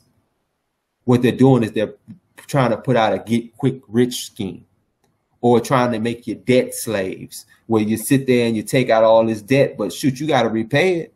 Who's to say people are going to come? Who's to say this is a surefire plan? I mean, a lot of these people, they don't deal with higher powers. What do you believe in to make this happen? A person? Well, I mean, my spirituality teaches me to put my trust in no man whatsoever. So I'll stand on that. Anything I want to build, I want to be able to build and sustain myself. I don't have to have anybody else come and join with me. Now, if they want to join with me, come on, brother, let's make this money together. You know what I'm saying? Let's build our own economy together, our own brotherhood together. But it's not necessary for me to put myself in debt slavery to another people just to advance. When if it all collapses, now I'm in debt for the rest of my life. My credit's messed up for the rest of my life, and I got nothing to show for it. And this is a lot of what goes on in the community. And I don't think that brothers have the intention of scamming people whatsoever. I think they're true in their intent, but I don't think they think things through to their logical conclusions. I don't think they look back into past history if things like this take place. There's normally not a huge group of people that come together and do it. It is a small group of people that come together and do it. And that is what is taught throughout history. As far back in time as you go, small groups of people. But again, let's get back to the subject. I don't want to go off on talking about other things. But yeah, so it's important to remember that they're trading here and that Erie is the center of the Igbo civilization. It is the cradle in Aguleri, is the cradle of Igbo civilization, and his father was Eri, who passed down the kingship or authority to him. So again, we have the origins and the migrations, and we'll read some of this. I don't think we have to read all of this. The origin and migration. The origin of Aguleri people would be linked to the migration of the Igbo race to this present Nigeria as a nation, who are among the Hebrew patriarchs from Mesopotamia to their new homeland in Palestine. Commenting on the history of the Israelites, again argues that it is true that the position taken above, which is one that is widely held today, has been vigorously contested in recent years by certain scholars who maintain that the patriarchal narratives are more or less imaginative literary creations of a much later date, the early monarchy, or even the exilic period, with no appreciable stream of oral tradition behind them, and without real historiographical intention or historical worth. Erie and his entourage continue their migration southward until they finally settled at a place known to us today as Uguliri, the ancestral home of the Igbo, around 1303 BC, at the confluence of two rivers, Izu and Omanbala, a tributary of the great Niger River. Now, as we see, he's putting in this migration that they're showing here with the migration pattern, they're putting it as early as 1303 BCE.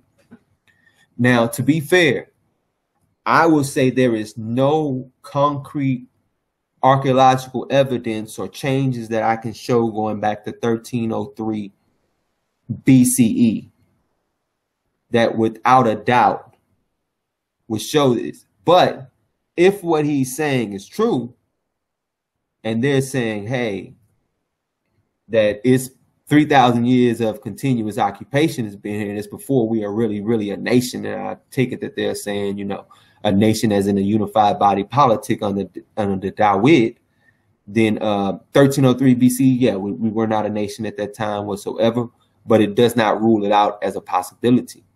And when we get to the archaeology, again, we're going to explore that, but that won't really be explored in depth because, again, like I said, there's not much that I can present there, except later on, much later on, when I start dealing with, you know, the agriculture and stuff in that area.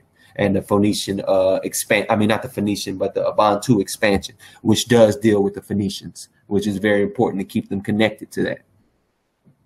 But yeah, the Obel Gad, this is Gad's Memorial Palace, and they're clearly saying that this is Gad Memorial Palace, is apparently visible, and this remains an epicenter for global tourism site in Aguliri town of Anambra State or Amambala State till date.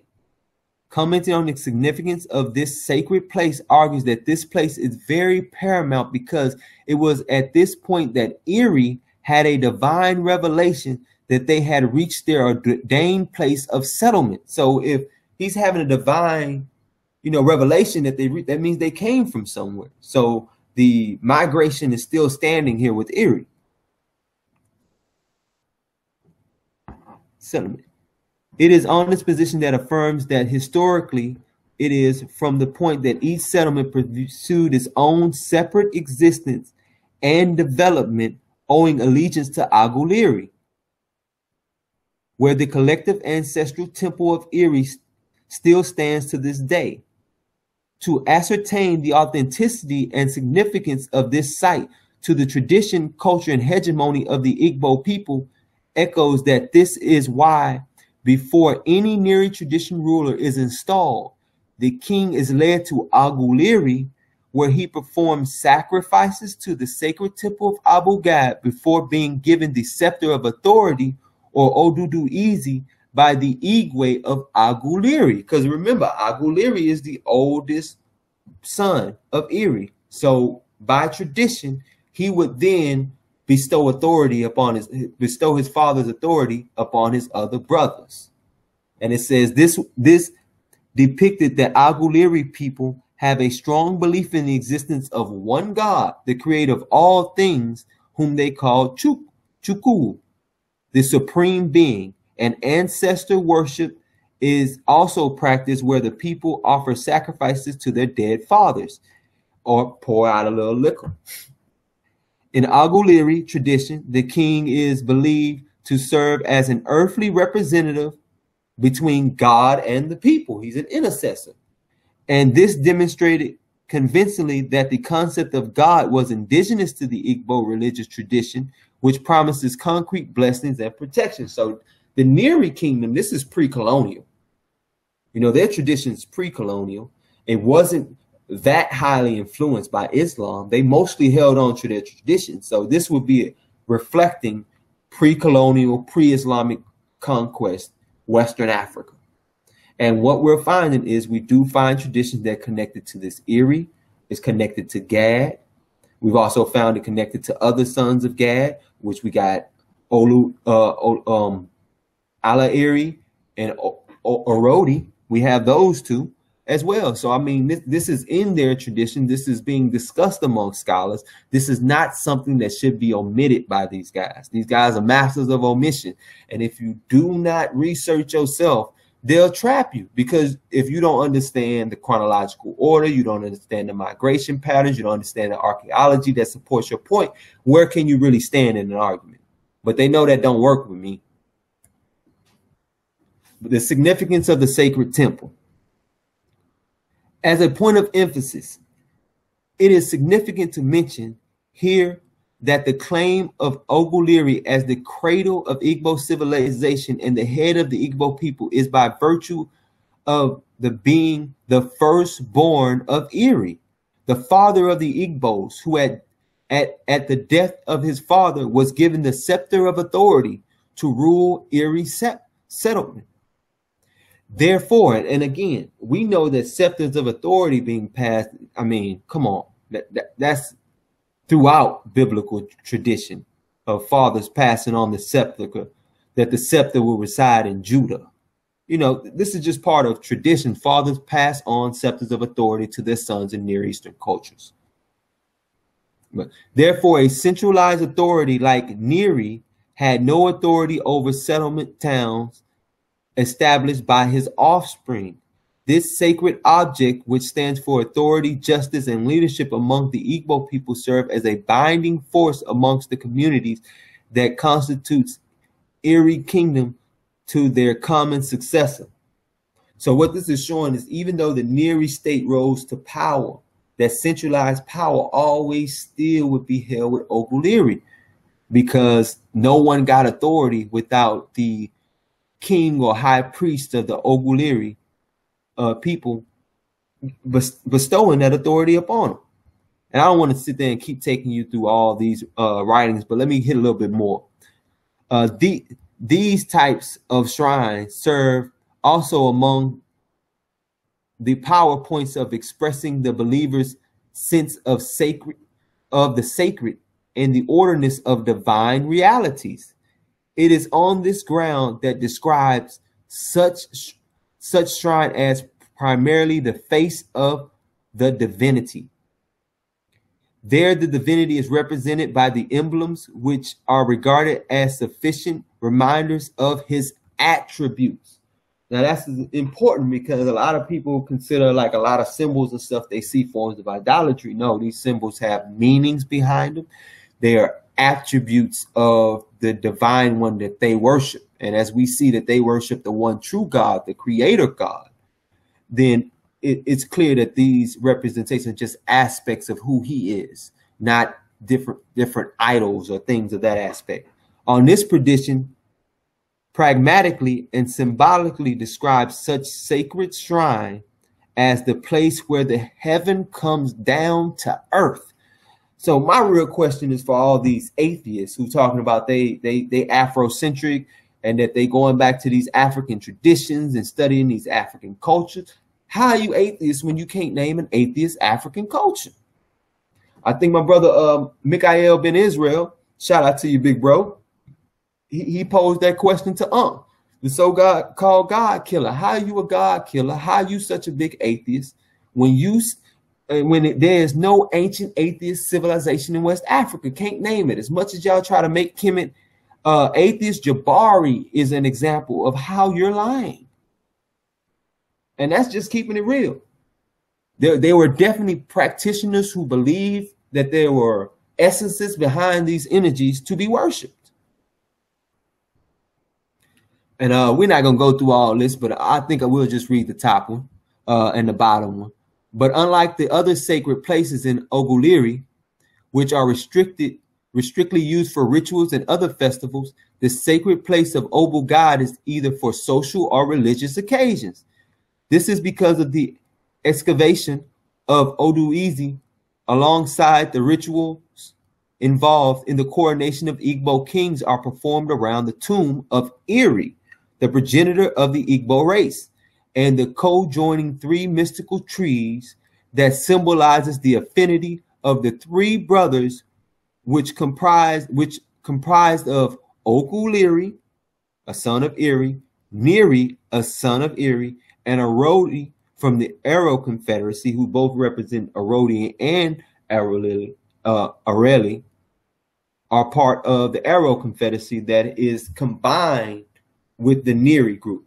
So they are from two different progenitors, but they have combined themselves and I wouldn't say subjugated themselves, but joined themselves to the Neri kingdom. But again, symbolizes the affinity of the three brothers, which comprise of Uguliri, Neri, Arodi, situated at the shrine of Obugad. No wonder echoes that Obugad is a place of spiritual rededication and evocation of proud ancestry of Iri descendants and Ndi-Igbo in general. It is a sacred place for royal empowerment and self-purification. Now we can get into these other parts that goes in talking about how sacred it is, but let's speed this up a little bit and keep it moving.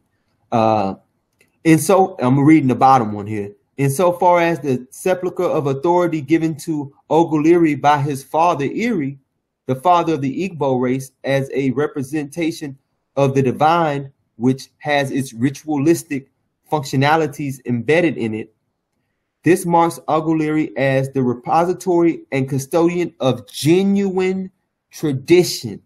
That means that the tradition that these guys are keeping is not influenced by the outside people. So you can't keep saying that that colonialists came in and influenced it, or that they was influenced by Islam. These scholars who are in Nigeria, from Nigeria, educated in Nigeria, are saying that these are genuine tradition. Nevertheless, in times of oath-taking, most Igbo communities will ask the holder of the ofo to assemble with their ofo. The suspect must swear, and this implies that oaths and ofo plays vital functions as sanctions. Holders of ofo are given special respect in the community.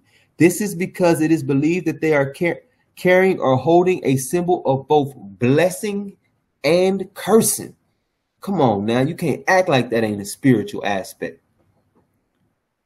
Owing to the itinerant nature of his priestly duties, which means he moves around from time to time, he has to go from town to town, Neri was given powers to hand ofo to community leaders in different Igbo settlements as he traveled far and wide in the course of his duties as the priest and traditional doctor of the Igbo people.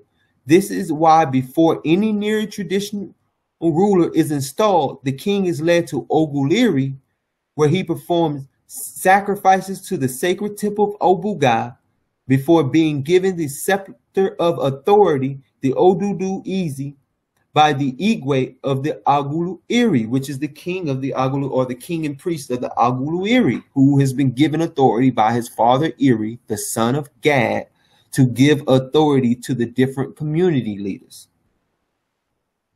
Writing on the ritual process involves asserts that it is during the ritual coronation journey that the acclaimed Neri king would stay 4 days at Aguliri in Obugad to receive the blessings of Iri and to collect a lump of clay from the bottom of the Amambala, instead of Anambra, rivers by divers. Also, it is through the mystical journey during the coronation of the Neri king by the Aguliri that affirms that there is a divine injunction that the candidate is ordered to go to Uguliri, obtain Odudu, and may Odudu easy, and may you return safe to your to rule your people.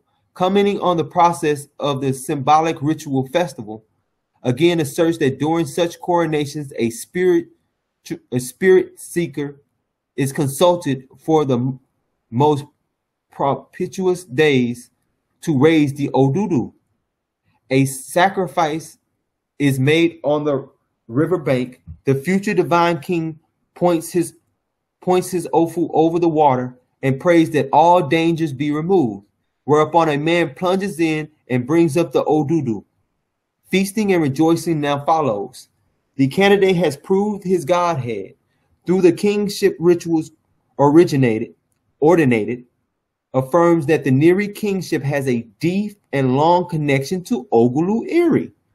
Lamenting on this argues that the Iri and Ogulu Iri connection is avoided by some Igbo scholars, which is a lot of them that are against this migration, in order to give them the opportunity of projecting Neri as the head of the Igbos. Because if you take Neri and project him as the head of the Igbos and take away Oguliri's authority, it doesn't point you back to Iri, who is a son of Gad.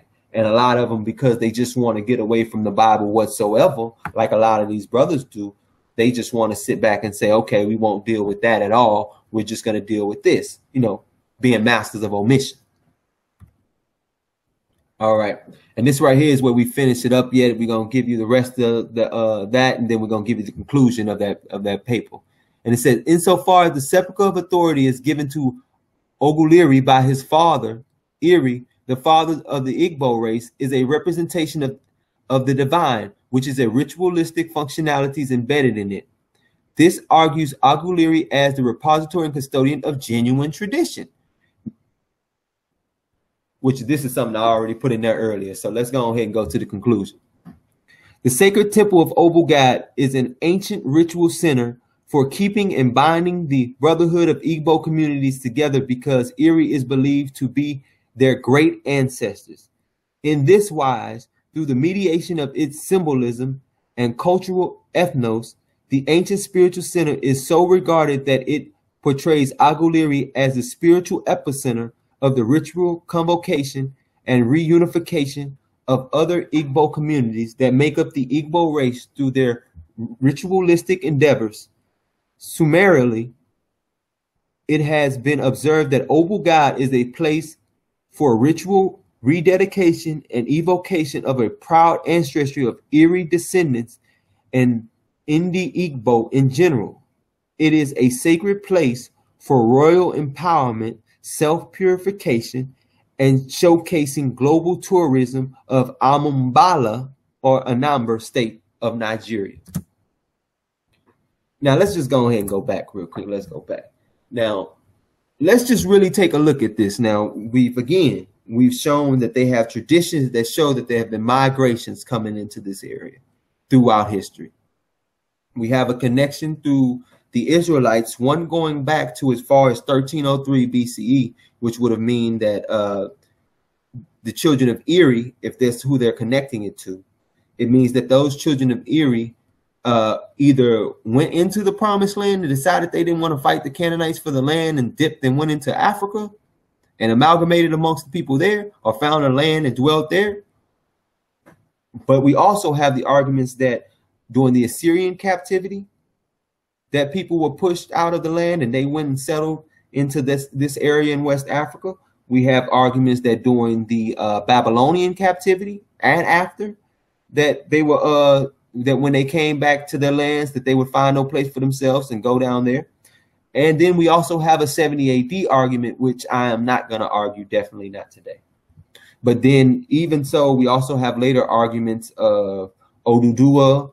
We have arguments of Alayaman, both of them saying that from the Igbo, not the Igbo, from the Hausa and the Yoruba, saying that these people came from somewhere in the Near East and migrated into this area and amalgamated amongst the people. And this is around 600, 700 AD.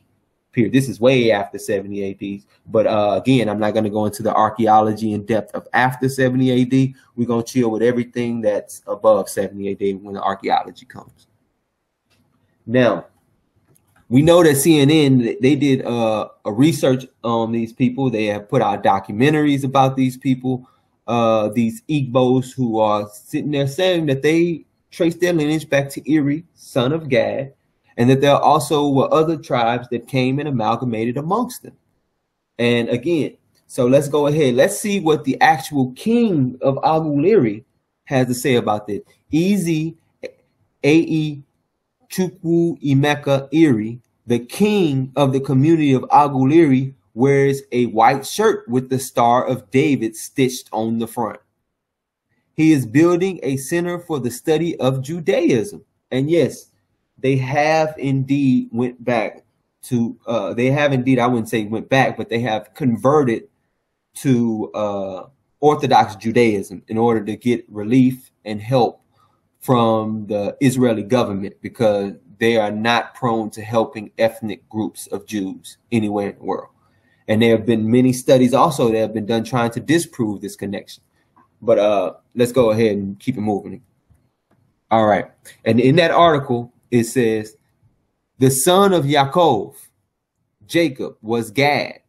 And I learned that he was among those people who went out of Israel to exile, Arbor says. So from there, he had a son called Eri, and his son gave birth to a son called Aguluiri. And that's how the Igbo race began. From generation to generation, some Igbo have passed down various versions of the migration history framed through Jacob, a patriarch of Judaism. A popular version of the narrative holds that Gad, the seventh son of Jacob, had 3 sons who settled in present-day eastern Nigeria, which is predominantly inhabited by the Igbo. Those sons, Iri, Orodi, and Oreli, as mentioned in the book of Genesis, which is in chapter 46, verse 16, are said to have fathered clans, established kingdoms, and founded towns still in existence in southeastern Nigeria today, including Owe-Iri, Omulu-Iri, Oro-Chukwu, and Ogulu-Iri.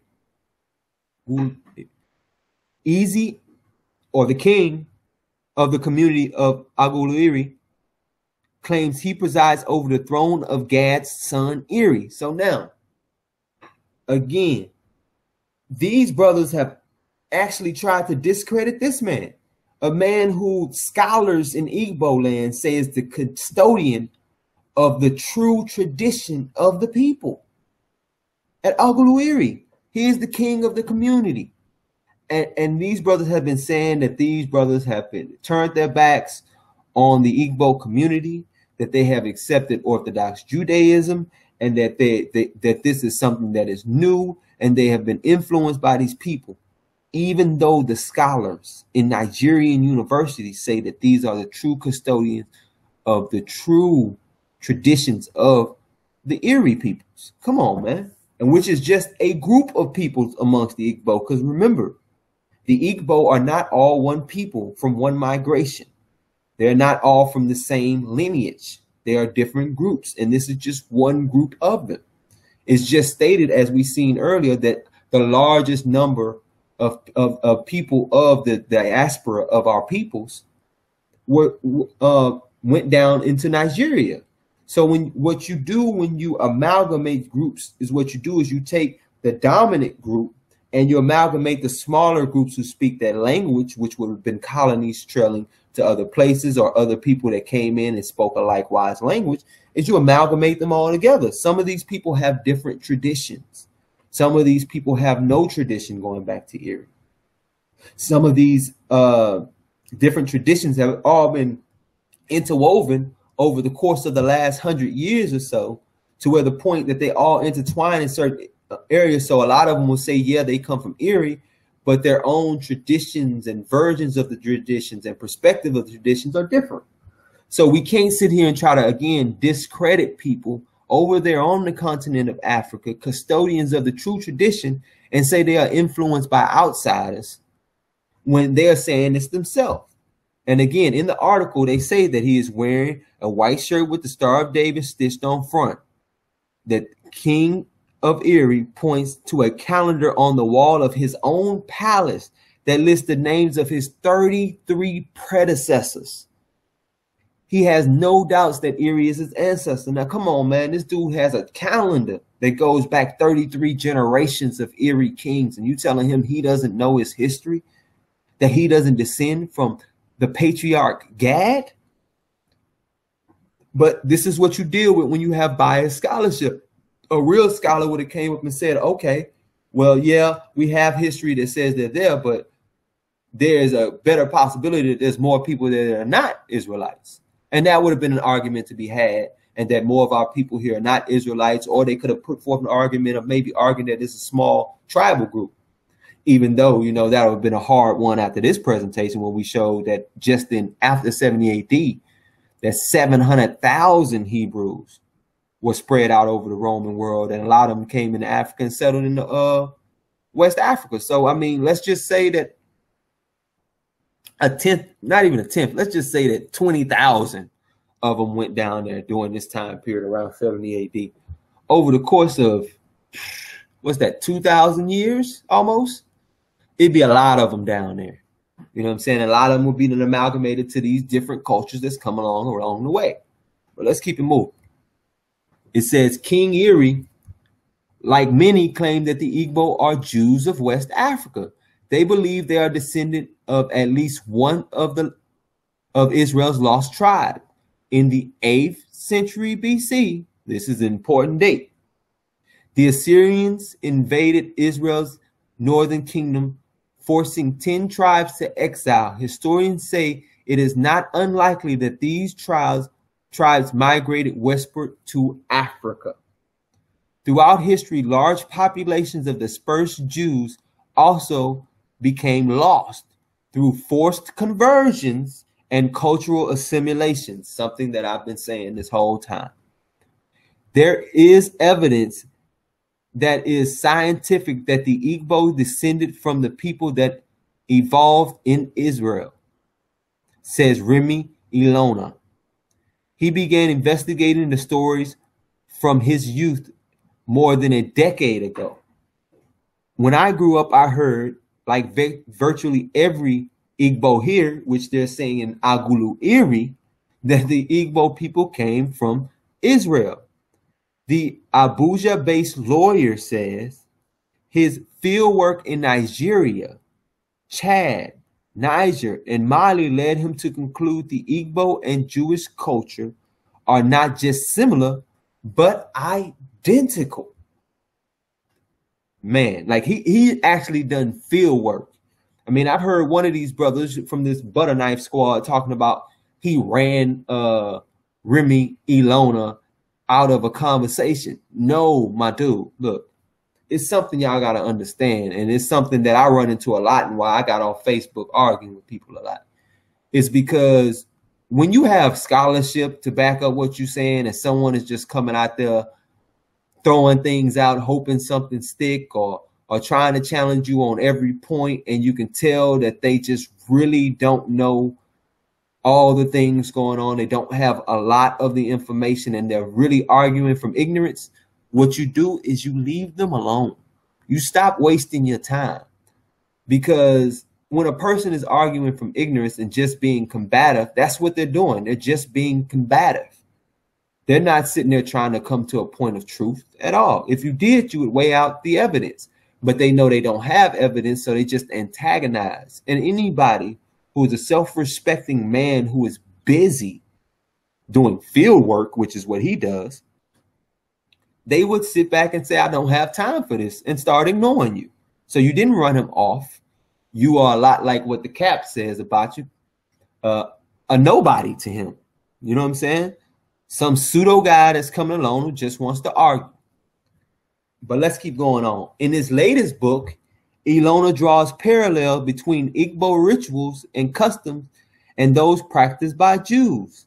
Shared traditional practices include circumcising male children 8 days after birth, refraining from eating unclean or taboo foods, mourning the dead for 7 days, celebrating the new moon, or conducting wedding ceremonies under a canopy.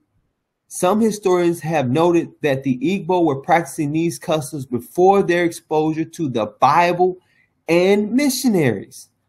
So again, most of their argument is either Islamic conversion or exposure through the missionaries through Bibles, but they're saying it themselves that that is not the case. So again, are we going to sit here and call these people who are there now, being educated in that land, liars? Or are we going to accept their word unless you have strong archaeological evidence to go against the history? Period. That is the way history is supposed to be done. It says, Daniel Liz from the Institute for Jewish Studies, University of Basel, Switzerland, is one of the foremost researchers of Jewish identification among the Igbo. He says there has been a clear continuity of Jewish identity amongst the Igbo. It is not just something that happened yesterday, he says. The Swiss Israeli anthropologist says the Igbo Jewish identity can be traced back to the 18th century. Cross-cultural comparisons have been documented by peoples ranging from George Thomas Basson, the influential evangelical missionary and ethnographer who proposed that the word Igbo evolved from the corruption of the word Hebrew, to Aluda Equiano, a freed slave living in 18th century British society.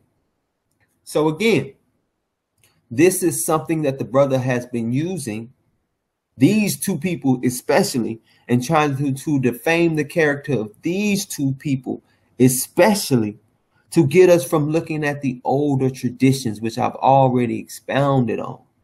You see what I'm saying? Like, it's very important, like I said, that I have to go through slides like this, which is full of information, a lot of writing that's boring to some, but you have to get the background. You have to understand, because if you don't, you can't argue with dudes like this. There'll be many pieces of the puzzle that's missing and that they either don't know about or are omitting. And these need to be brought to the forefront and presented, not them putting out a presentation and wanting you to refute them point for point. That's silly. Why would I sit there and refute you point for point when I could put forth a more thorough presentation based on far more empirical data? That is what I should do, not try to refute your subpar presentation. But anyway, the oral stories and historical notations of cultural resemblance between the Igbo and the Jews have proven compelling enough to lure a diverse array of people to southeastern Nigeria. Michael Froon, an American Jew based in Israel, is planning his first trip to Nigeria to get a first-hand look at the culture of the Igbo. I've read about them, but of course there is nothing like actually hearing the stories of the people themselves, which is something the Butter Knife Squad needs to take the time to do. He says, discovering lost Jewish communities around the world is what Friend does. He is the founder and chairman of the independent nonprofit organization Shevei Israel. According to its media spokesperson, Arik Puder, Shevei Israel is the only organization in Israel that focuses on finding descendants of the legendary lost tribes.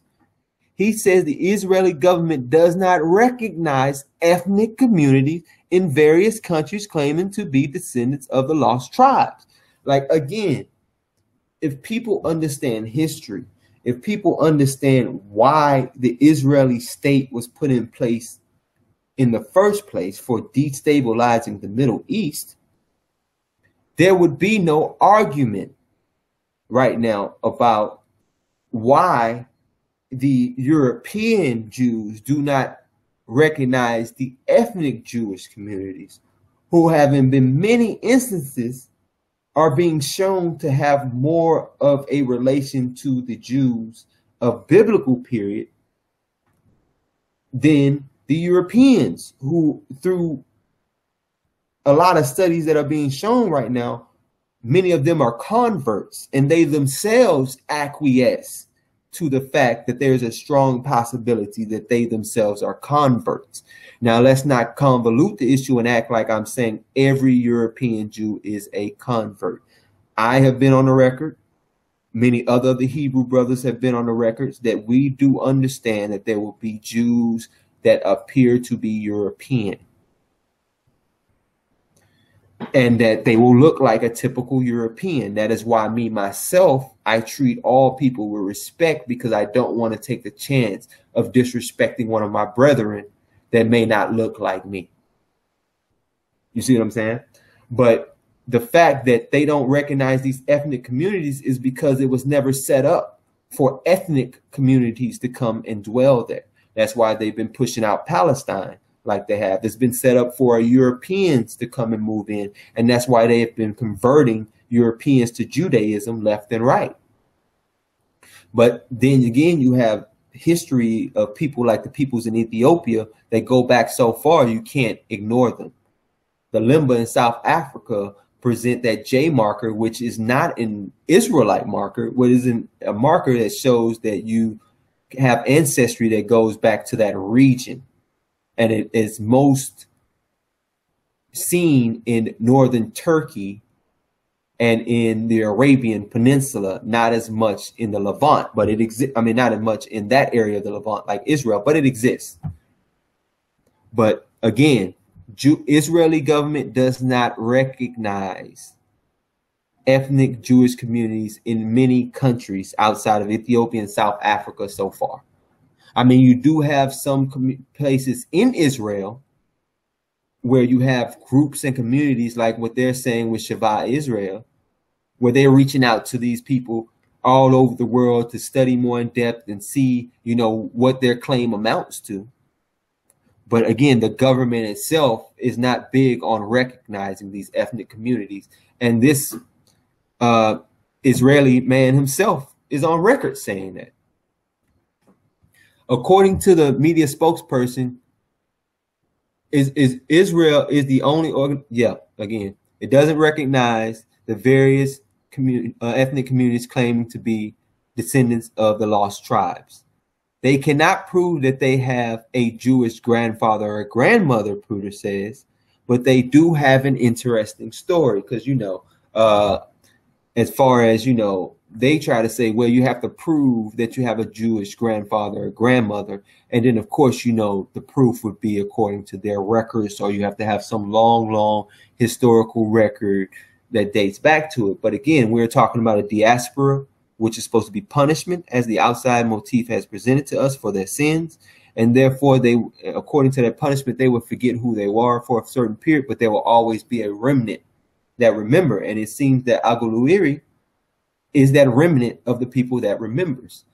But he says they do have an interesting story, and we're going to find out how interesting that story really gets when we dig into that archaeology.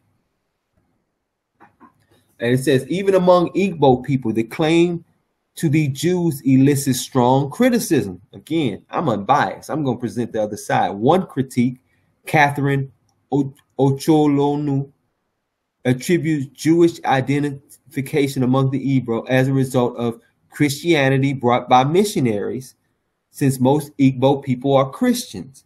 Everybody excited to say they belong to the people of the Bible because the Bible is reigning. It's in, says Ochulonu, a prominent researcher on Igbo history and culture.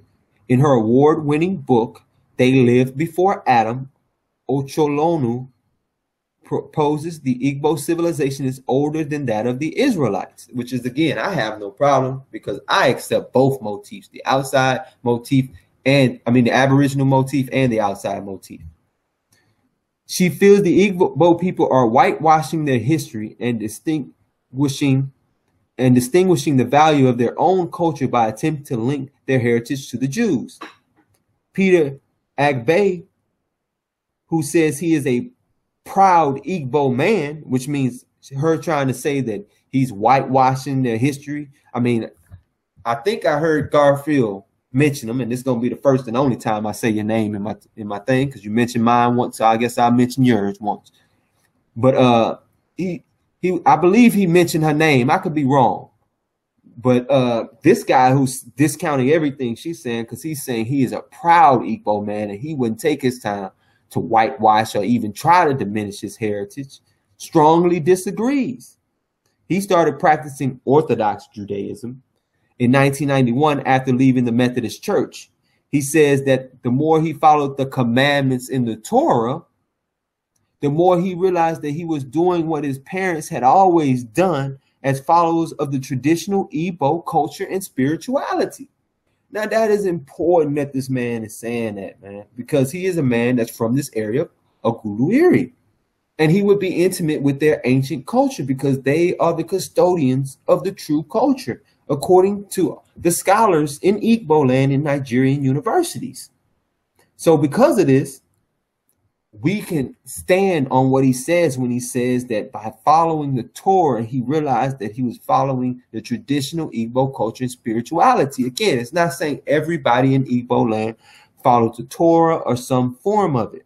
But what it's showing is that there are similarities there. There are correlations there. There has been amalgamations there. Again, Erie is not all Igbo people, but he is a progenitor of one of the Igbo people. I have seen that the traditions of our fathers are similar to those in the Bible, says the 66-year-old. Respect your elders. That's all I got to say on that. Making reference to aspects like ritual bathing and polygamy. These brothers need to respect these people who are coming with ancient traditions and not discount them and do the exact thing that they accuse us of doing. Discounting the traditional history for colonial history. Because as we can see, I'm coming with people from the continent, the Nigerian people themselves, the people who hold the traditions of the ancients. I'm coming with them. These guys are coming with, how do you say it? Just a bunch of assertions, unfounded, just hoping to cast doubt. That's their whole game. Can I get you to doubt it and say that this is just different people's propaganda? That this people are using propaganda through the Bible or through being connection to the Bible because it's the reigning text on the planet. I mean, that's a lot of what they're saying, that these people are lying, that they would discount their own history for that, for all that. This is how they have to impugn the character of people just to hold on to their point. And when you make a point and you have to impugn the character of almost every person who has an opposite view of your own view, at that point, we all know that there's no truth in what you're saying. These are ad hominem attacks, and they are not dealing with scholarship. And that's why the brothers say you're not a scholar. That's why brothers are challenging you on your scholarship around a Luda Equiano. Because again, like Brother Reggie said, you have a deep-seated grudge with us Hebrew Israelites. And a lot of the brothers up there in New York know you have one with me specifically, you and your group. And that when you get in arguments with brothers, you get very, very dogmatic on your biased views of being anti-Bible. And you act as if you are the supreme authority on it. Come on, man. Let's keep it real. But you need to respect your elders. When they say this is their traditions, when they have a list of 33 kings to go back on, and they say that this is their traditions, without a doubt, they trace themselves back to Eri, son of Gad, you have no place to question that whatsoever, because you don't even know who you are. All right, and I'm going to close it off here. And this is the second presentation. Hopefully we can get to it later, but I'm going to end the presentations for now.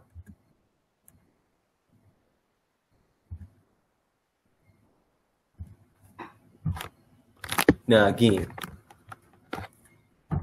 these dudes are masters of omission, and it's just getting old, man. It's getting real old. Like, me personally, I always take a step back because I like to let the elders get out there and do their thing. You know what I'm saying? The guys that's been out there in One West, the guys that's been up there in New York, you know, Divine Prospect, Daniela Hashar, Captain Yak, plenty of brothers that's been up there doing the work. Shout out to Gorilla Hebrew as well. He went up there and held it down himself.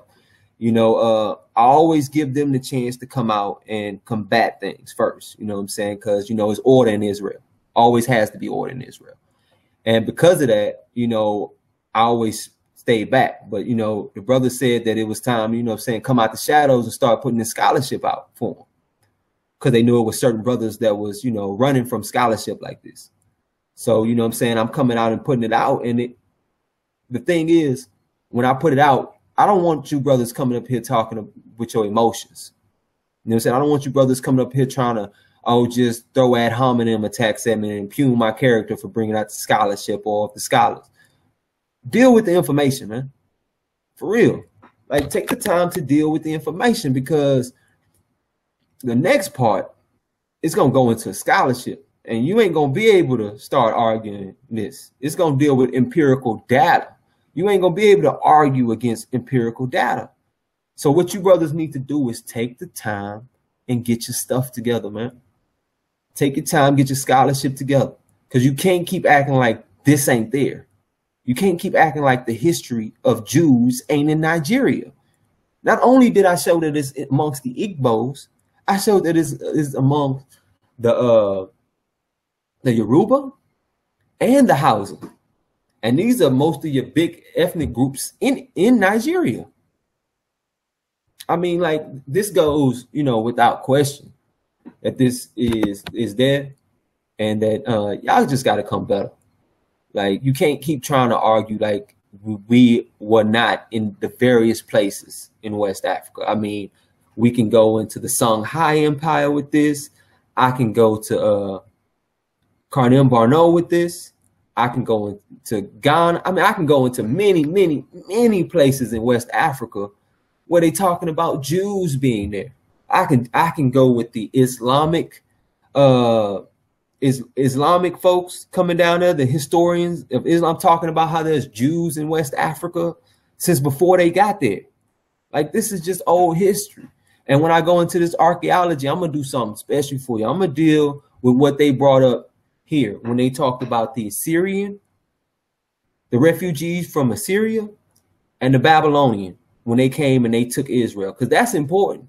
Because that's when we get in some of the earliest traditions of Hebrews being scattered out and having a diaspora and going into different parts of the world in order to escape, what's going on. I mean, I know it's hard for some of these folks to stomach too much of that Bible, so I try to stay away from it, because I like to bring, the evidence, and then those who like the elders that's out there, in New York, from the RBG, from the One West, even the Old Testament only, they can go into the Tanakh and show you where the Bible is talking about this. When God says he will gather his dispersed from beyond the rivers of Ethiopia, that's West Africa. You know what I'm saying? Like, what argument is that to make? Beyond the rivers of Ethiopia is West Africa. Come on now. This has been laid out. I mean, even forget it, man. You know what? I'm going to go ahead and just do the other presentation now. I was going to wait, but shoot, it'll probably take about an hour. So I'll go ahead and do the other presentation now, man, because, yeah, this right here got to come out. It just got to. Man, let's go ahead and get this.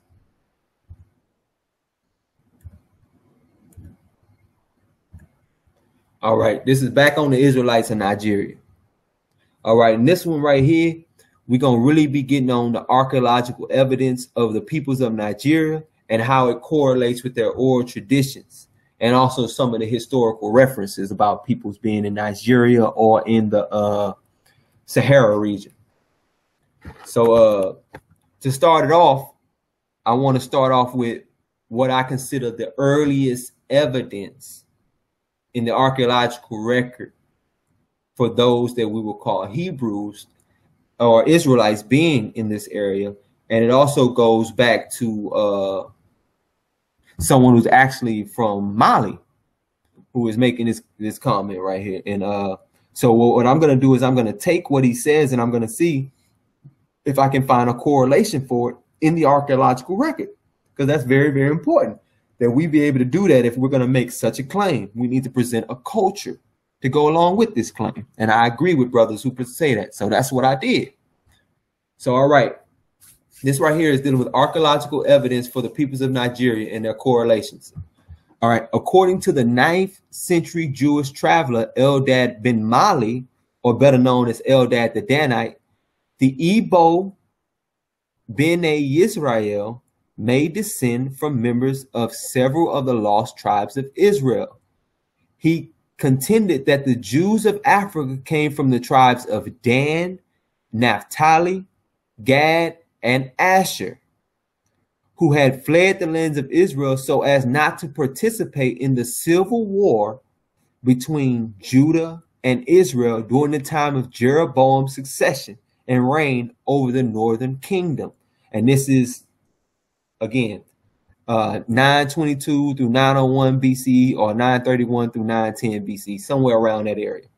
Eldad contended that these Jews originally settled in Havilah. Now, this is important because a lot of people sit here and say Havilah is somewhere in the Arabian Peninsula with some great river that no longer exists. Now, I'm sorry. With the great rivers that are mentioned in Eden, it is no way that that great river no longer exists. That just makes no sense to me personally. So what I have to say about that is that according to Eldad the Danite, someone who was in West Africa, in Mali, he says that Havilah is actually the Niger River. So Eldad contends that these Jews originally settled in Havilah beyond the rivers of Ethiopia, from which Yahweh called his dispersed. With them, they had a copy of the Tanakh. Now, hold up, this is 900 BCs. That he is saying they had a copy of the Tanakh, less the books of Esther and Lamentations, which makes a lot of sense. Because Esther is during the time of the Persians. Lamentations, if I remember, was written during the time of Jeremiah, if I remember correctly.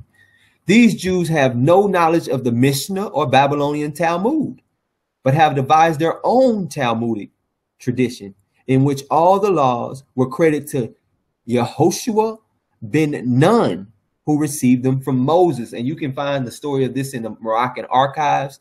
You can also find this in the Jewish Encyclopedia Britannica. I mean, there's so many places you can find this story that, you know, anyone asking for a source on this is kind of silly.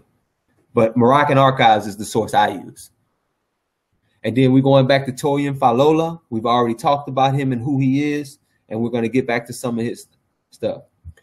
He speaks on the No culture, who pops up around this time period in this area. And there's some good things going on with this No culture that's going to show parallels back to Israel. Now here it says, comprising of essentially life-size terracotta, the No culture, which was believed to have flourished between 900 BCE and 200 CE, was first found in Nok, a village near Jos in Nigeria. As studies have shown, the Nok flourished in different parts of West Africa from around 1000 BCE and disappeared around 300 AD. At its apogee, it was a highly sophisticated culture that produced life-size and hollow-shaped terracotta with coil-built human heads and bodies. Now, terracotta is something that is found in many, many, many cultures. So it isn't something that is particular to Israelite culture. But again, we have a new culture that's popping up in this area around the 900 BC period, which is aligning with what Eldad the Danite is saying. The terracotta has highly stylized features, is decorated with abundant jewelry, and is formed in different postures. In addition to terracotta, other material remains from these areas included round stone axes, iron axe blades, small stone arrow points and barbs, perforated quartz beads, solid quartz lip plugs, tin beads, pieces of iron smelting furnaces, iron slags, toryeres, and other items. And again, I want y'all to take some time to look at that that terracotta, man. I like that. Look at it. It's got the two twins sitting there next to each other, you know, that dress in similar fashion. It's real nice. And then this one right here, you have is actually a warrior that's standing there. And then here we have two terracottas. I wanted to show this right here, pillar-shaped female terracotta to our left. I think that's important that we show that, because we're going to find that this right here does have connection with Israel. Pillar-shaped female figures. And then with the male, we also want to show it so we can see some of the features that are shown here as well. You know, we see people with, you know, afros, things like that. We see typical West African features amongst these people. All right. In addition to the Nok village where it was found, other areas of Nok culture in Nigeria include Katsina, which is important because that was mentioned in relation to the Hausa, Ala, Ankiring, Akagara, Kagara, which is also, I believe, related to the Hausa, Taruga, Yewa, and Sokoto, which is also Hausa. Now, this is very, very, very important because, again, we have connections to this area by Jews which are within the Hausa community, even though this is said in a later period. But again, when we had the migratory motif, it is showing that people came at different periods. When we looked at what the Igbo scholars were saying about the outside motif, we see that they're saying that people came at different periods. So they didn't all come at one time. But we see that even back at the 900 BC period, we had people set up in different areas that connect themselves to being Israelites later on in history. So that's important that this archaeological place is connected, or this geographic location is connected, the Nok culture. It says carbon dating and thermoluminescence tests on the Nok figurines found in 1928 in Nigeria have shown that these life-size images were made between 2,000 and 2,500 years ago. So that puts it at 500 BCE and 1 AD. So we have clear evidence of a culture showing up at 900 BCE or around that range, but they don't get to the real life size to around 500 BCE. And again, time periods are very, very important. They are the oldest material remains in West Africa. As Graham Conan notes, Nok culture not only shows that human existence in West Africa has a longer antiquity, but also that the use of iron tools, for instance, those used in agriculture, hunting, and protection, existed in West Africa over a long period of time. And that's true because remember, in these terracottas, they're using coil base for the skulls to design the heads in there. So they're clearly using iron. There's been iron axes found there. So they're using iron, but this doesn't really show like this until the Nok culture. And no one is saying you don't have other evidences of iron being in the area or in Western Africa altogether, but right now we're focusing on Nigeria. And again, this was on page 39. Okay, and again, we still there. Art historians are of the opinion that no tradition of plastic art is, in a loose way, ancestral to medieval sculpture tradition of Igala and Nupe, Yoruba, and Igbo. So they're clearly connecting these to Igala, which is part of the Igbo people, or part of the Igbo people, the Yoruba people, and the Igbo peoples. This is clear, and this is found in Africa in the Iron Age, which is giving you the Iron Age of Africa, circa 500 BC. So anyone who's saying the Iron Age, as far as a culture itself, which has been spread out before 500 BCE, I would like to see the evidence. I'm not saying it doesn't exist, but give us the evidence and show us how it connects to the Nok culture, as we can see the connection being made here, according to what Eldad Ben Mali has been telling us, according to what Agulu Iri's king has told us about them being the first groups being there, and then others coming along later. like what we see when we seeing this introduction of iron and terracotta later around about 500 BCE, or life-size terracotta. All right.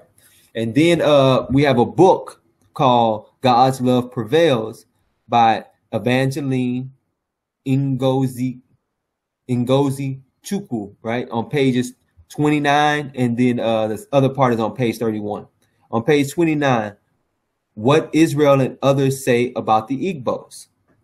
And this is in our publication, and is also mentioned from the PhD O. Alaizi, which was also mentioned by another scholar, or quoted by another scholar earlier about his outside motif. But under direction of Israeli Prime Minister Yitzhak Rabin, in October 1995 and in May 1997 under Benjamin Netanyahu, Israeli government sent delegates looking for a long-lost brother Erie. They went to Nigeria state to state, town to town, tribe to tribe, quietly observed to see if any recognizable Hebraic traits or tradition would pop out. When they made it to Obugad, their research ended as they saw the Igbo there display Hebraicness in their culture. They even saw the stone throne of Gad and immediately recognized the script as Paleo-Hebrew. And this was authenticated by the King Solomon Sephardic Federation in 1997. But of course, Israeli government didn't allow it to be publicized. On pages 31, which she quotes, and I do have this source too, Igbos, Hebrew exiles from Israel, reprinting Amazing Facts and Revelations by PhD O. Alaizi. And it says, Paleo-Hebrew script has been found in various places in the Igbo territories of Nigeria. Drawings like unto the Magen David, Star of David, have been found in various places of Igbo land prior to missionary arrival to Nigeria. There is a stone throne at Obugad, which confirm Paleo-Hebrew inscriptions at the foot of the throne that indicate that the throne was constructed in honor of Gad himself, the son of Jacob. There was also an onyx stone found in Igbo land with the Paleo-Hebrew word Gad on it. Come on, man. This is what they found in the archaeological record. Now, again, unless we're going to have brothers sitting here trying to defame the character of these PhD scholars, man, we got to go with what they're telling us. They're from this land. They are the scholars out there doing the field work. I'll take their word for it. All right, now what's important is to show links to Carthage, because this is very important, because anyone who knows anything about Carthage know that it's a Phoenician city-state. And a lot of them don't realize how bad over the last course of what has been 3-4 years, they've been championing Israel Finkelstein and how that this great dynastic period wasn't during the time of Solomon and how it was during the time of Omri. Now they've been championing this. Now, all I'm going to say about that is, because I'm going to have that in a future presentation, they need to update their scholarship, man. Because I've also seen another one of the brothers presented to him, Divine Prospect. He told him that that man recanted on that, took that back, just like he on his neck, on Divine Lex neck, you know what I'm saying, about, oh, well, Petrie took this argument back. Well, shoot, Israel Finkelstein took that argument back and now aligns it with the historical chronology that's proposed by the Bible. So now y'all have an issue, because now the Phoenician Empire, that unified dynasty, is 10th century. And by you championing Israel Finkelstein, how great his archaeology is and stuff, now you validated 10th century Israel, David Solomonic dynasties, the Phoenician Empire. You validated that. So shoot, this is easy for me at this point. But let's go ahead with the links to Carthage. While assessing the evidence from Note Cultures, Talcott in 1975 suggested that the most likely influence in West Africa seemed to be Carthage. Carthage was founded about the end of the 9th century BCE by the Phoenicians, who had already established settlements on the Mediterranean coast of Africa as early as 1100 BCE. The Phoenicians came from an area where iron was widely used earlier than Egypt. Iron objects started appearing in their tombs from the 6th century BCE, and by the 3rd century BCE, Carthage had been an important iron making and trading center. So now let's look. Iron is in their tombs around the 6th century BCE.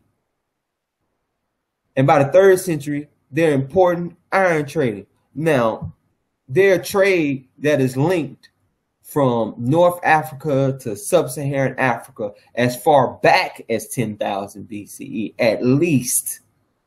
So to say that there will be no influence there is asinine. It's ridiculous. But that's what many people try to claim, that there's no influence. But this is clear. Carthaginian influence became strong on the North African coast along the Gulf of Gabes, in land in which was located the powerful culture of the Garamantes, and people need to study them. Again, Jews amalgamated amongst a lot of people in West Africa. The Carthaginians undertook explorations along the coast west of the Gibraltar Strait. It has been thought that it was through these contacts with the Carthaginians that ironworking techniques gradually spread across the Sahara to centers in West Africa. Mani Shaw in 1952, Shaw in 1969, and Jim Kerr in 2004. In Talcott's view, one cannot accept the possibility of independent development of ironworking traditions in Nok, Nigeria, because West Africa had no metallurgical traditions, And this is from the Dynamics of Metalworking Traditions in West Africa by Kola Adekola, African Diaspora Archaeology Newsletter, Volume 14, 2011, Issue 1, Article 5, by Scholar Works, UMass Amherst, 2011. In his survey of ancient art, Frank Willett wrote that the Nok created Africa's earliest sculptural tradition outside of Egypt. Like their contemporaries, the soldier builders of Xin, China, and Nok mastered the almost limitless cultural possibilities of terracotta. And this is from archivearchaeology.org, Nok, Nigerian African terracotta. Right. And it's important that they mention this, because what we're going to find is that the Jews are known to have trade that ranged from China all the way to West Africa to the British Isles. They are known for this during medieval periods. And a lot of that was set up by the peoples that migrated to these areas. And that would be a whole nother long explanation that I hope I eventually get to in the future, family, for real. Because it's real deep and in depth, like a lot of the history around this. All right, links to Israel. Terracotta imagery in Israel and Judah under the divided monarchy, 925 to 586 BC, right? First, there is the marked tendency to isolate them from other types of terracotta within the repertoire to which they belong, most notably the male horse riders. Their appearance is most remarkable both on the account of the novelty of the subject at the time and relative rarity of male equestrian terracottas in the Near East at all times, right? So the thing again that makes this stand out is that you don't find many male horse riders in Near Eastern terracotta. This is something that is very, very rare. But we do find this under the divided monarchy in the lands of Samaria and Judea. All right.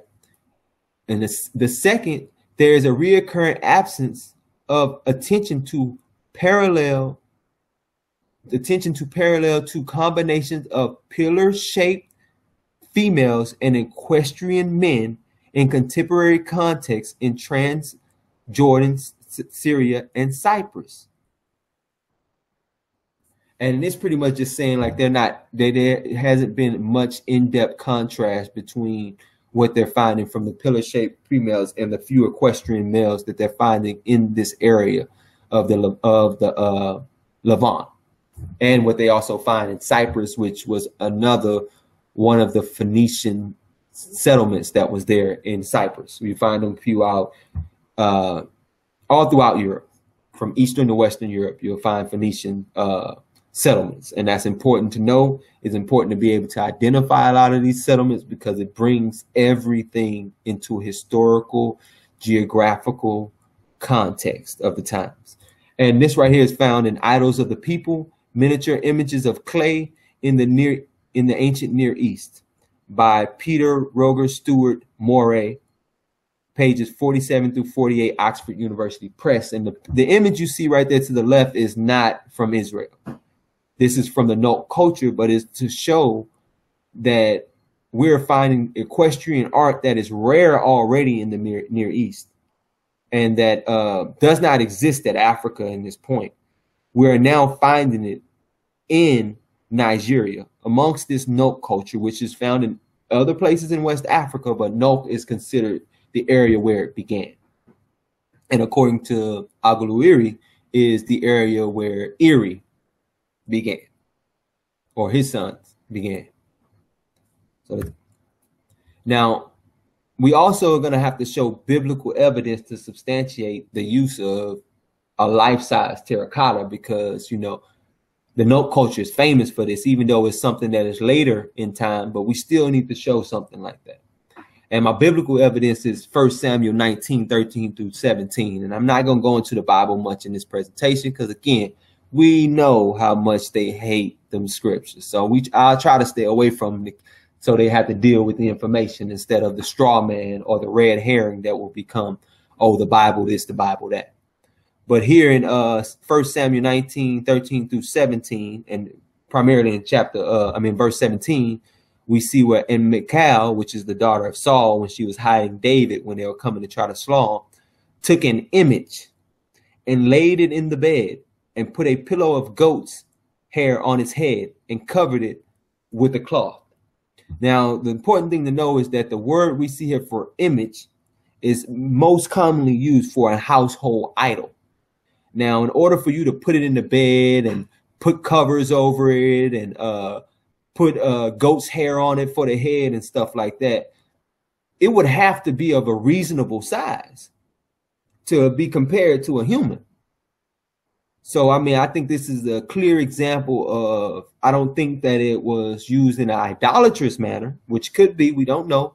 Michal did fall off hard, but that's just not put in the story. It's just a huge image, and they call it, it's just a huge terracotta sculpture that they're calling an image.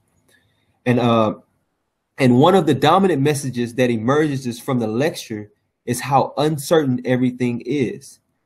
There are several possibilities about the function of the figurines in society, including simply as children's toys, even though a religious purpose is at the top of the list. The one fact that seems the most certain is that the figurines ceased in the areas of Israel and Judah after the exile. And this is done by Grab in 2005. All right, and the sources, this is Ethnicity and the Myth of the Reborn Nation, Investigations in Collective Identity, Monotheism, and the Use of Figurines in the Yehud during the Achaemenid period by Dr. Isaac J. de Husler. Approaching Religion, Volume 4, Number 4, December 2014. And this right here, man, this is clearly showing that after this diasporic period, we're talking about the Syrian and Babylonian captivities.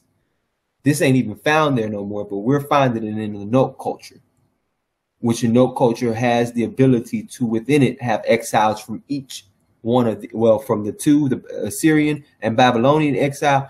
And according to Aguluiri's tradition, this is the place where Neri first came, the son of Gad. All right.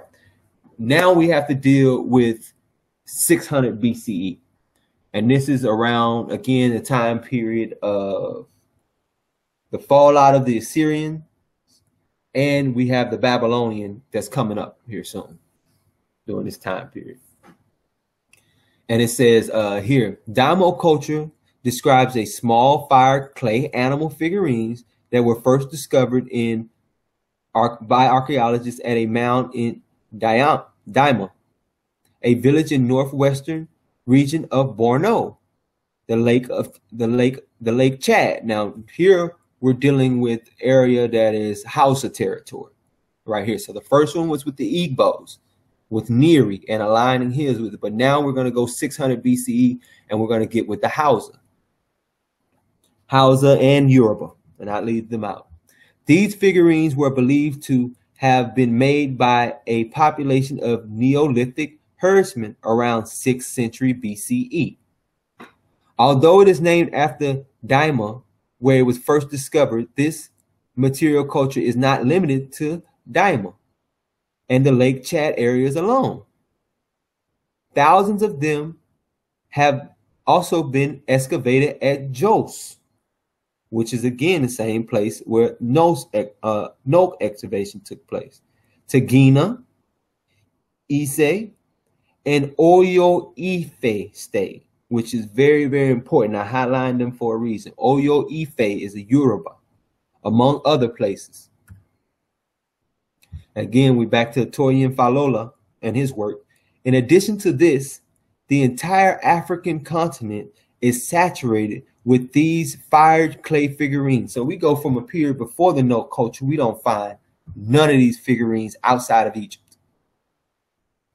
And then while now we're excavating and we're finding them after 400 BC everywhere in West Africa. Others are even found in Zimbabwe, for instance, but they date to about 500 AD. So they even later than that. So which either showing a migration of this culture across Africa or that someone else brought a similar culture into Africa around 500 AD. And that also would coincide with the Alayaman and with the Bayadia, the traditions that we saw from earlier that brought them in around the AD periods. Now, Bukola Adeyemi Oyeniyi, which is also a PhD, and he's a professor at Missouri State University Department of History, and specializes in Nigeria, Liberia, Uganda, Rwanda, Sierra Leone, and other hotspots of violence and terrorism in Africa. And his education is from the University of Leiden in the Netherlands. And this is another brother that is from Africa. He's a Oyo, very clearly. All right, so now we're going to go off of using actually African scholars here. Now we're going to go into actually using a European scholar who has went in and looked at the oral traditions and ancient traditions of the Oyo people. And it's going to be some of the Hausa tradition as well. But on this one, it's the Oyo people. Looked at their traditions, look at their culture, and found that it is connected with Israel or Canaan, Israel-Canaanite connection. All right. And it says, on the basis of comparative studies between the dynastic traditions of the Oyo Yoruba and the ancient Near East history, the present article argues that Yoruba traditions of prevalence claiming immigration from the Near East are basically correct. According to Oyo Yoruba tradition, the ancestral Yoruba saw the Assyrian conquest of the Israelite kingdom from the 9th century and 8th centuries BC from the perspective of the Israelites. After the fall of Samaria in 722, they were deported to eastern Syria and adopted the ruling Assyrian kings as their own. The collapse of the Assyrian Empire is, however, mainly seen through the eyes of the Babylonian conquerors of Nineveh in 612 BC. This second shift of perspective reflects the disillusionment of the Israelite and Babylonian deportees from Syria-Palestine towards the Assyrian oppressors. After the defeat of the Egypto-Assyrian forces at Carchemish in Syria in 605 BC, numerous deportees followed the fleeing Egypto-Assyrian fleet troops to the Nile Valley before continuing their migration to sub-Saharan Africa. And this includes his focuses are on Nigeria, Assyrians in Nigeria, lost tribes of Israel, migration, state foundation, state conquest, dynastic traditions, oral traditions, and he goes to African kings list. Man, I suggest that everyone go and take a look at this man's work and see what he has to put forth, because it's supported by the archaeological record with the Daima culture. And that's the reason I showed them. And then again, like we said earlier, the Erie was supported by the Nok culture, that this is a new culture that's arriving in this area, according to Eldad Ben Mali, or Eldad the Danite, who said it happened during the divided monarchy, which would have been during the 900 BC era. All right. And again, the source for this is Origin of the Yoruba and the Lost Tribe of Israel by Derek Lang. And this was in Anthropos 106 in 2011, pages 579 through 595. And this is a peer-reviewed source.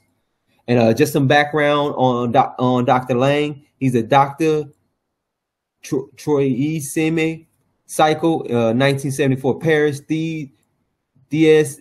Diet in 1987, Paris, Professor Emeritus of African History, University of Beirut, field research in Nigeria, Niger, and Libya. Publications include books and articles on the history of the medieval empires of West Africa, which a lot of these is going to shock folks when we start finding out how many Israelites are amongst these specific empires. Ghana, Mali, Songhay, Kanem Borno. And on the history of the anthropology of the Yoruba, Hausa, and Kanuri peoples. And he doesn't really focus in on the Igbos themselves, just to be fair. This guy doesn't. So I don't want to convolute him with the Igbo argument. He's mostly with the Hausa and Yoruba traditions. All right. And one of his articles he put out also is The Dying and Rising God in the New Year Festival of Ife. Because again, we got to deal with Oyo Ife traditions, and we got to see if there's any parallels with the Israelite Canaanite traditions, because we have to remember, he is saying that they are the northern kingdom. The biggest, I would say, straw man that is being presented is that they have to have Hebraic traditions through and through, when that should be the furthest thing for the truth. They were removed from their land for falling to Canaanite religions. So if we're looking for anything in their land, we should be looking for Canaanite religions. That just makes sense, you know? And it says here, the New Year Festival of Ife, the dying and rising God, right? All three deities participate in one way or another in the process of creating the world, which is supposed to have taken place in Ife. The creation myth of Ife can be shown to be closely related to the Baal cycle of Ugarit. Now, this is so important, and I know they're going to get mad when they see that name Ugarit, because Ugarit, their tradition is not only considered the predecessor to the Hebraic tradition that came later, but also the Canaanite tradition that came later. So both of these traditions find their commonality in the Ugaritic tradition. And it says, on the legendary level, clear correspondences exist between the Hausa tradition of origin and the biblical genealogy of the tribes, both distinguishing between the chosen people descending from the legal wife, which remember we talked about earlier with Odudua, with the legal wife and the non-legal wife, or with Bayida, with the legal wife and the non-legal wife. All right. But it says both distinguish between the chosen people descending from the legal wife and the underprivileged sons descending from the slave concubine. According to Ife mythology, the same pattern is found in the groups of deities in the two major parties of Oduduwa and Obatala, two figures corresponding to Ishmael and Isaac or Jacob. These parallels are not accidental, since Canaanite Israelite myth and legend are based on a dualistic social organization in which two clusters of clans stand. Like, this is the same thing that the Northern Kingdom did back in Israel. This is the same thing we find in every Phoenician port that we find, or colony that they set up throughout the Mediterranean. You will find this dualistic system of city-states, so to say. All right. And back where it says, based on a dualistic social organization in which two clusters of clans stand. It is this intermediate level of two different categories of deities which allows us to understand the social implications of Canaanite mythology and the derived Israelite legend, since each deity is worshipped exclusively by the members of the specific clan attached to it. So here we get to the point where we can see a genealogy, according to this scholar, and this has been peer reviewed, between Ishmael's descent and Isaac's descent, based on the Ugaritic ball cycle. Like this, if this ain't a point to the Levant, then what else is? The topic of this paper is the dying and rising God in the New Year festival of Ife, by comparing the Itapa festival of the religious capital of the Yoruba with the ancient Near East New Year festival. I would like to draw attention to the remarkable numbers of parallels that exist between an African festival studied in Evo and a Canaanite festival solely known by its cult mythology.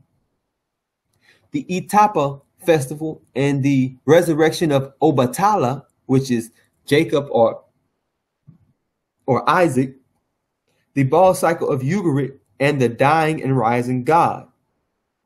We now turn our attention to the pre-Roman North African horizon of Sudanic cultures. In view of the scarcity of North Africa sources from the Punic period, we must consider the Phoenician homeland of the Levantine coast and the surrounding Canaanite region. The most important, again, they tied it to Phoenicia. The most important texts were found in the trading town of Ugarit, situated north of Tyre, Sidon, and Byblos, which was destroyed by the Sea Peoples around 1200 BCE. You know, right around the time the Bible is saying the Philistines come into the area. The cuneiform text discovered in the mound of Ugarit provided the most important single corpus of documents for the reconstruction of the Canaanite culture of the Phoenicians. Among the mythological and legendary texts of Ugarit, the ball cycle is particularly relevant for an attempt to explore the festival culture of Canaan and hence the Punic North Africa, because there's no question was the Phoenician Empire in the land that we call Israel or today, or Canaan.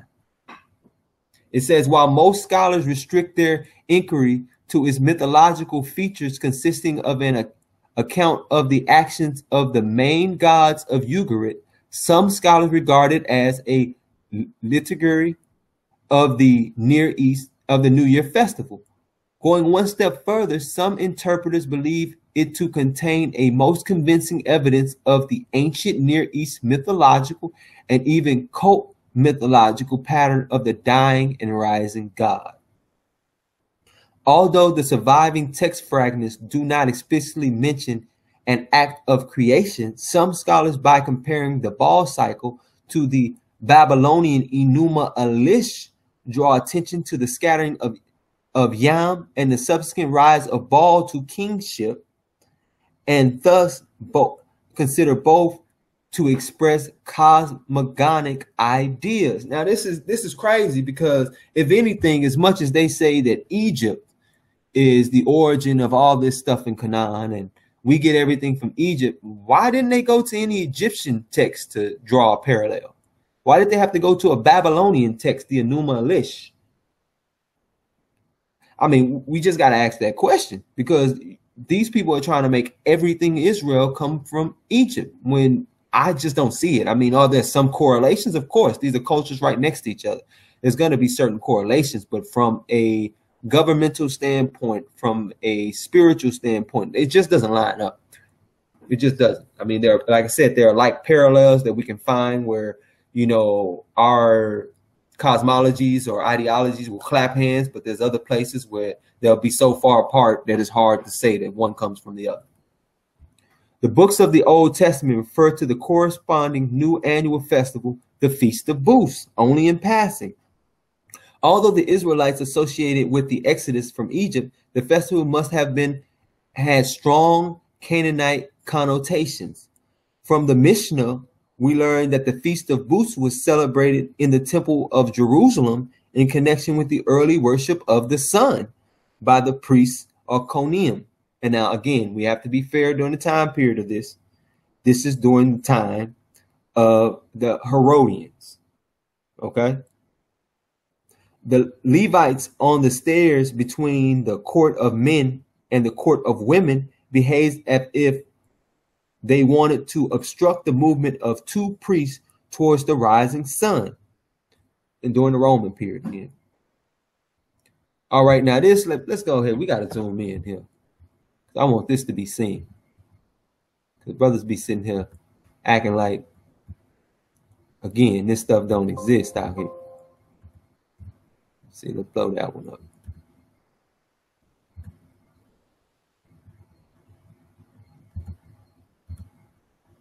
Now let's take a look at this again. This is from the Dying and Rising God in the New Year Festival of Ife. How do you make this parallel? How can you see this and not show a Canaanite Israelite connection here? We have the Ugaritic text, where El, you have Yam, and you have Baal. Yam is pretty much analogous with, I'm trying to think of her name. I don't want to say her name, right? But the Queen Mother of Heaven in the Babylonian text, where she gets pretty much slain by Baal, and it creates the heavens and so on and so forth. And you find this in the Ugaritic text. And what it's speaking to is the duality of one has to be slain for prosperity or life to exist, right? And there's given this same duality in this to the Abrahamic text dealing with Ishmael and with Isaac, or the 12 tribes of Jacob, which they descend from. And then you find this also with Bayajida, which I keep messing up his name, Bayajida, or really, if you want to get to it, Yahawada, but we'll get there later. Bayajida, who we have him and we follow him, and you got Bagari, who is the son of the slave woman, and then you have Bawa, who is the son of the legitimate queen or heiress, which has so much in depth to do with the biblical narrative behind Abraham that is crazy. But yeah, the parallels are dead on. Then you have Oludumare, who has the one son, Odududuwa, who came later in time, and it was with the 7 Yoruba kings. And then you have Abatala with the minor Yoruba states, right? And Abatala would be in congruence with Isaac or Jacob, the 12 tribes of Israel. And I just wanted to go ahead and show that, man, because they're acting like this ain't what it is. Like this is real scholarship here. It ain't no one sitting here just trying to pick stuff out the air or just go with it based off faith, man. There is evidence to substantiate this. All right, now we're going to move on to the Kebi, which is part of the Hausa tradition. And again, these things are going back during the Assyrian time. All right. And with the Kebi Hausa tradition, it says this: on the basis of newly discovered documents in Hausa state of Kebi, Nigeria, the present article argues that the foundation of the state was a result of the conquest by Assyrian immigrants towards 600 BC. All the major, which is the Diama culture, all of the major sources of history of the state support this theory. A chronicle derives the origin of the Kabawa from Madayana, a name probably referring to Ashur and Nineveh. The Kanta tradition postulates an immigration of the state building ancestors from Arabia. The long king list has 33 names of kings, just like the Igbo, huh? Just like with Aguluiri, of kings which can be shown to have ruled in the ancient Near East. Oh man, this one went further. And the short king list concentrates on Kebi and omits nearly all the non-African kings.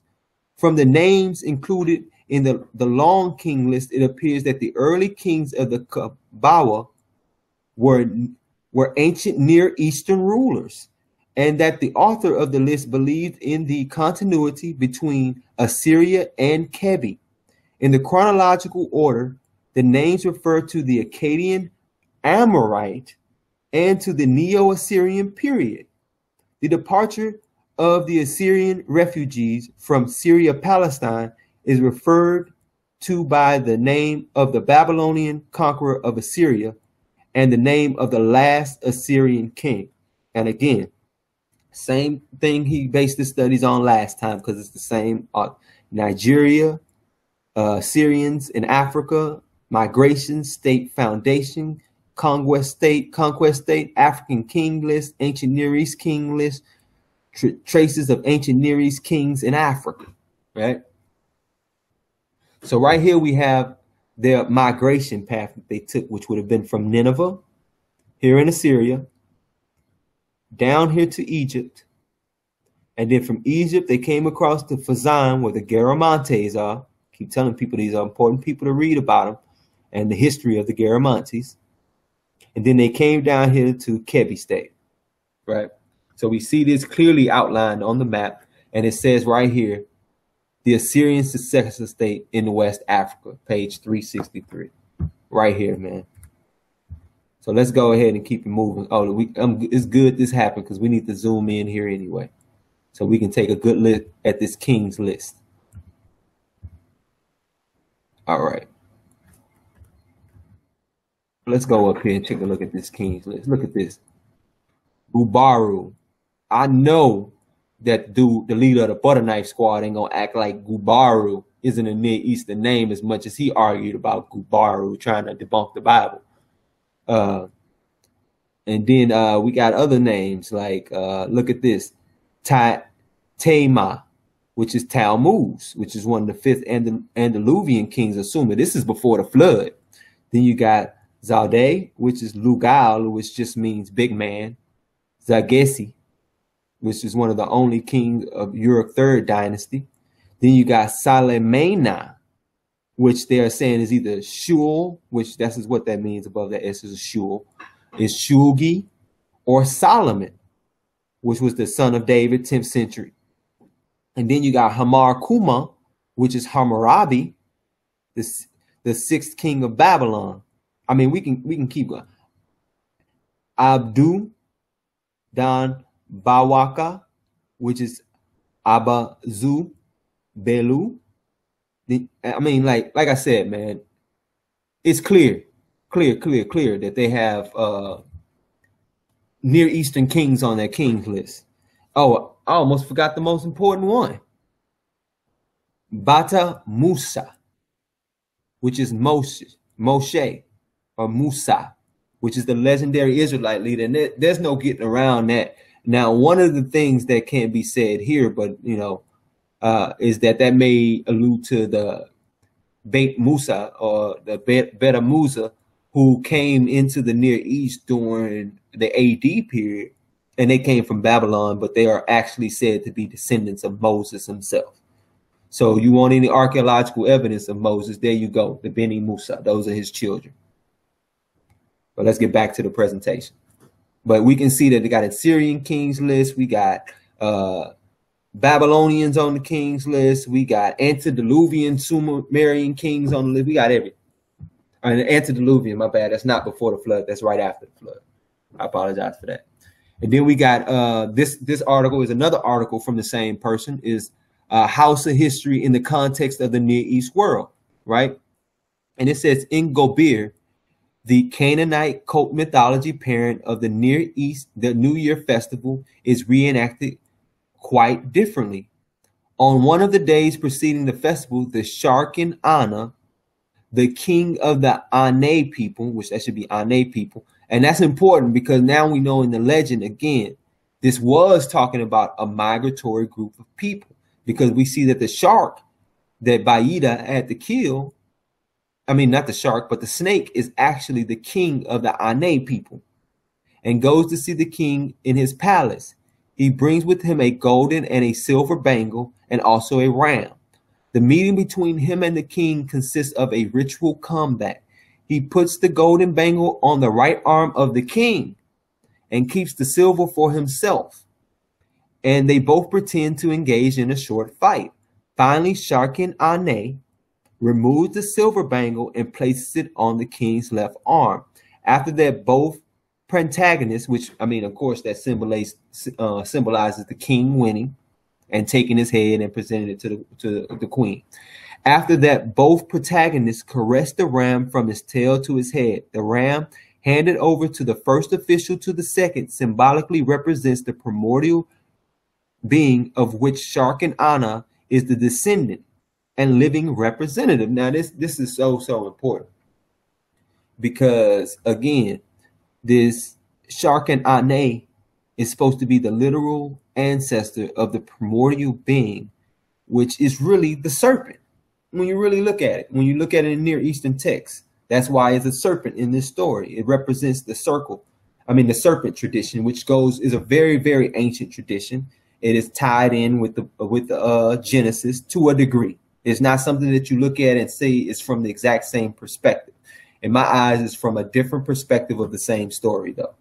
It's the descendant and living representative.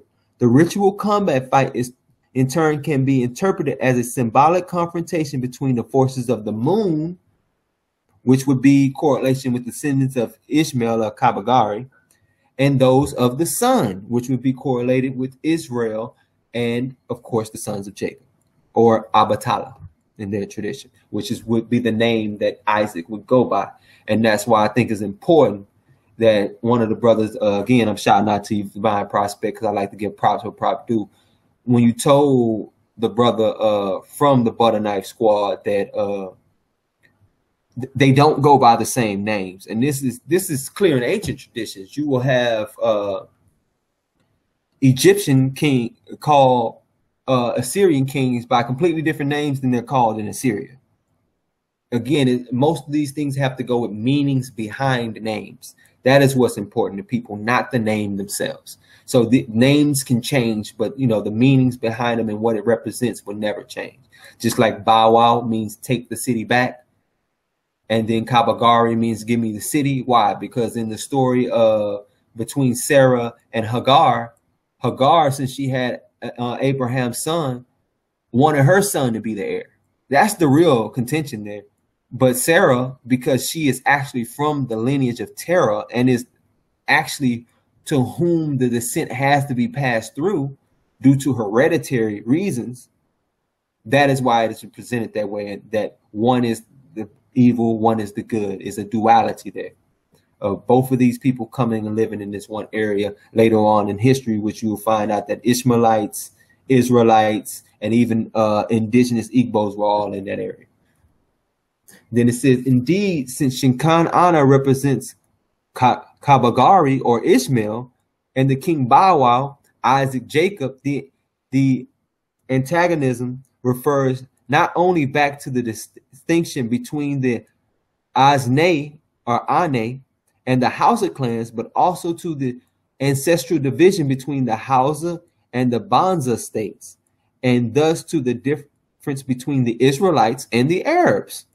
Beyond the legendary level, the ritual combats between incarnations of the sun and the moon also has vast mythological implications. Apparently, the forces behind Baal, Isaac, Jacob, were the deities of the upper world, and those behind Kabagari, Ishmael, were the deities of the underworld. And those, and were deities of the underworld, not upper world. I don't know why I did that. All right, now let's get to the peer reviews of this work. This isn't, this is the article that is of the man who peer reviewed his work and what he had to say about it, right?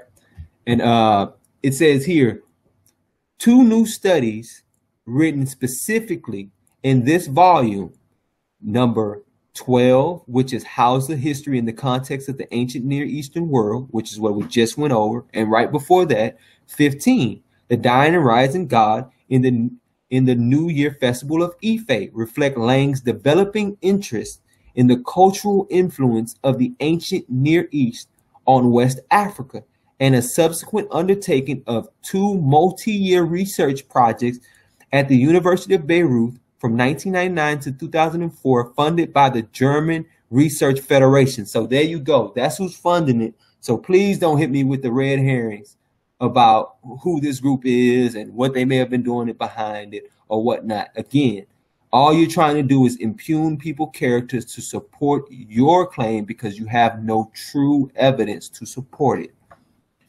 These projects explore and speculate about the possible links between ancient and surviving cultural patterns, including patterns of state formation identifiable in the Sahara Zone societies of West Africa, particularly in the Hausa states and Kanem Borno, and the civilizations of the ancient Near East, particularly those of Mesopotamia and Canaan. So this is what he's saying.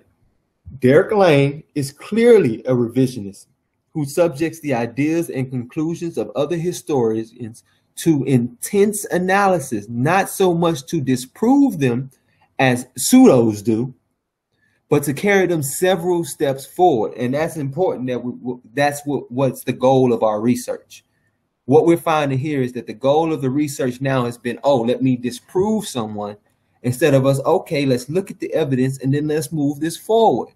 But people don't want to move forward. They want to stay stagnant. And then they the first ones to talk about, this is why we can't, combine with Hebrews because of this, that, and this. No, you're the reason you can't unite with Hebrews for economic means and protection and different things like any other city-state would, because you don't want to see us move several steps forward.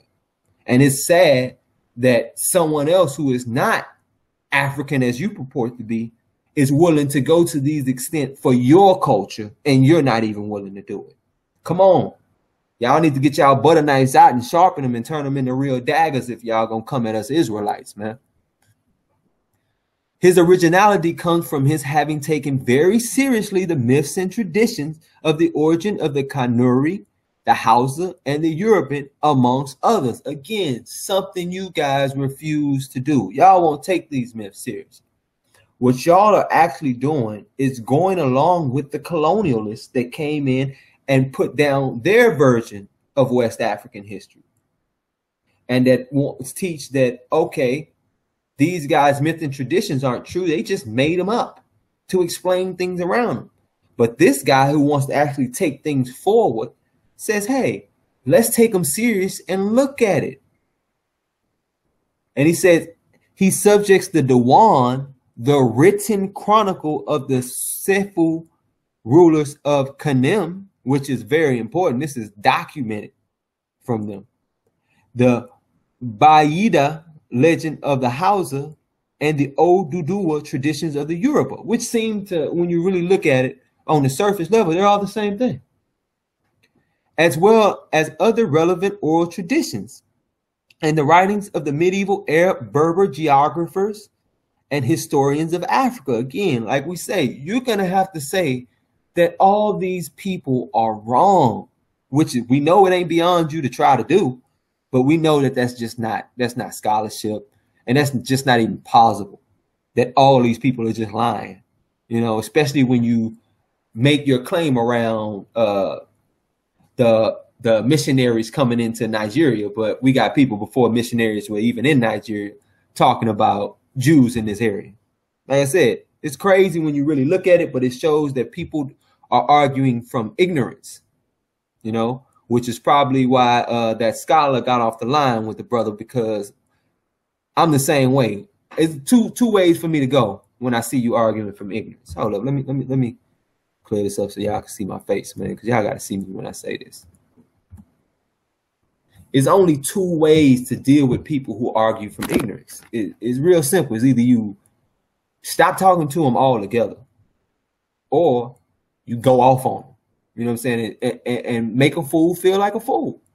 Like a lot of these dudes know that, you know, and the reason why we have people who will come out on Black News 102. Shout out Sinetta TV. I got to, if I'm bringing you up, baby. And I got to say again, I commend you for bringing this brother to task on his claims about Aluda Equiano and stuff, because you could have easily swept that under the rug. But it shows that you guys are truly wanting to move forward with us guys, with us Hebrews. And we respect that, and we're thankful for that.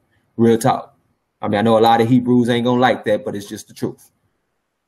But yeah, anyway, like I'm saying, man, you either go off on them. And I'm one that I would love to sit back and talk with brothers and present the scholarship and stuff on these issues.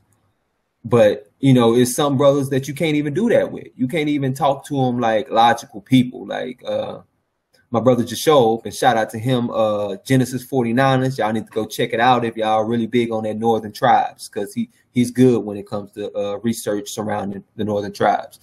But he was in the hangout with us, you know what I'm saying? And it showed the way people act. You can come up to him and try to speak to him respectfully and cordially, but people just act asinine because they really don't want to deal with the information. They just want to antagonize you and disrespect you. And this is something that these brothers are known to continuously do. And so, I mean, like I said, man, this has got to be dealt with in the community. And I'm appreciative for all the outlets that are making it their mission to get unbiased scholarship out of our community altogether. So big kudos to them, because that shit got to go. But anyway, let me get back to sharing so I can get back to the presentation. Oh man, blew that up. All right. And goes there. He subjects the Diwan, the written chronicle of the Sefuwa, rulers of Kanem, the Baida, legend of the Hausa, and the Oduduwa tradition of the Yoruba, as well as other relevant traditions and writings from the medieval Arab, Berber geographers and historians of Africa to intense textual, comparative, linguistic, anthropological, and historical analysis. So he took all of these avenues.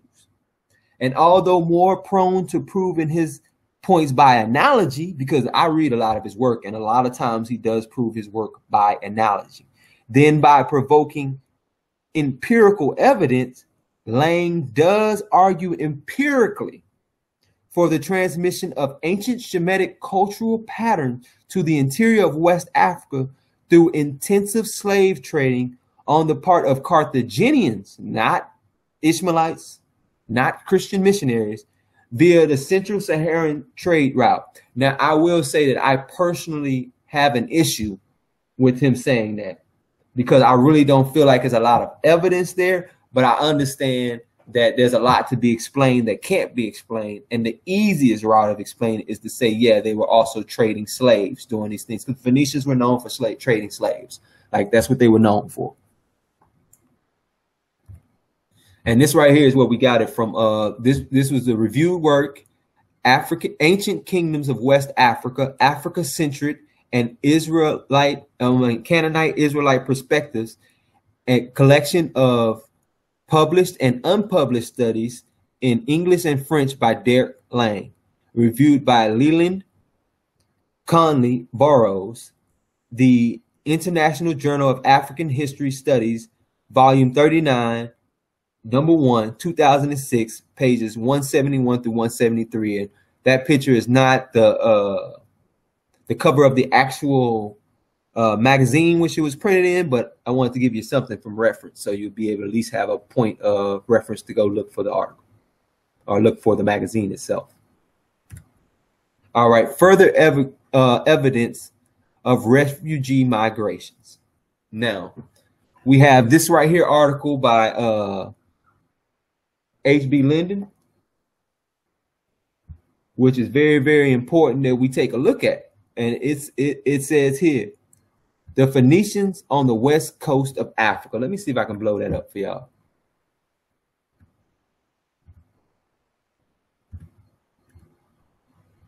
A little bit more. All right.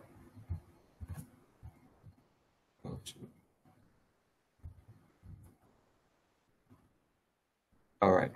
Here we go right here. H.B. Hardin, The Phoenicians on the West Coast of Africa, Antiquity number 87, September 1948. No problem in the whole story of the African continent is more fascinating as Hanno's account of the Phoenicians' movement around the west coast of Africa, which apparently colonized the Canary Islands and went further around the coast, possibly reaching the Cameroons.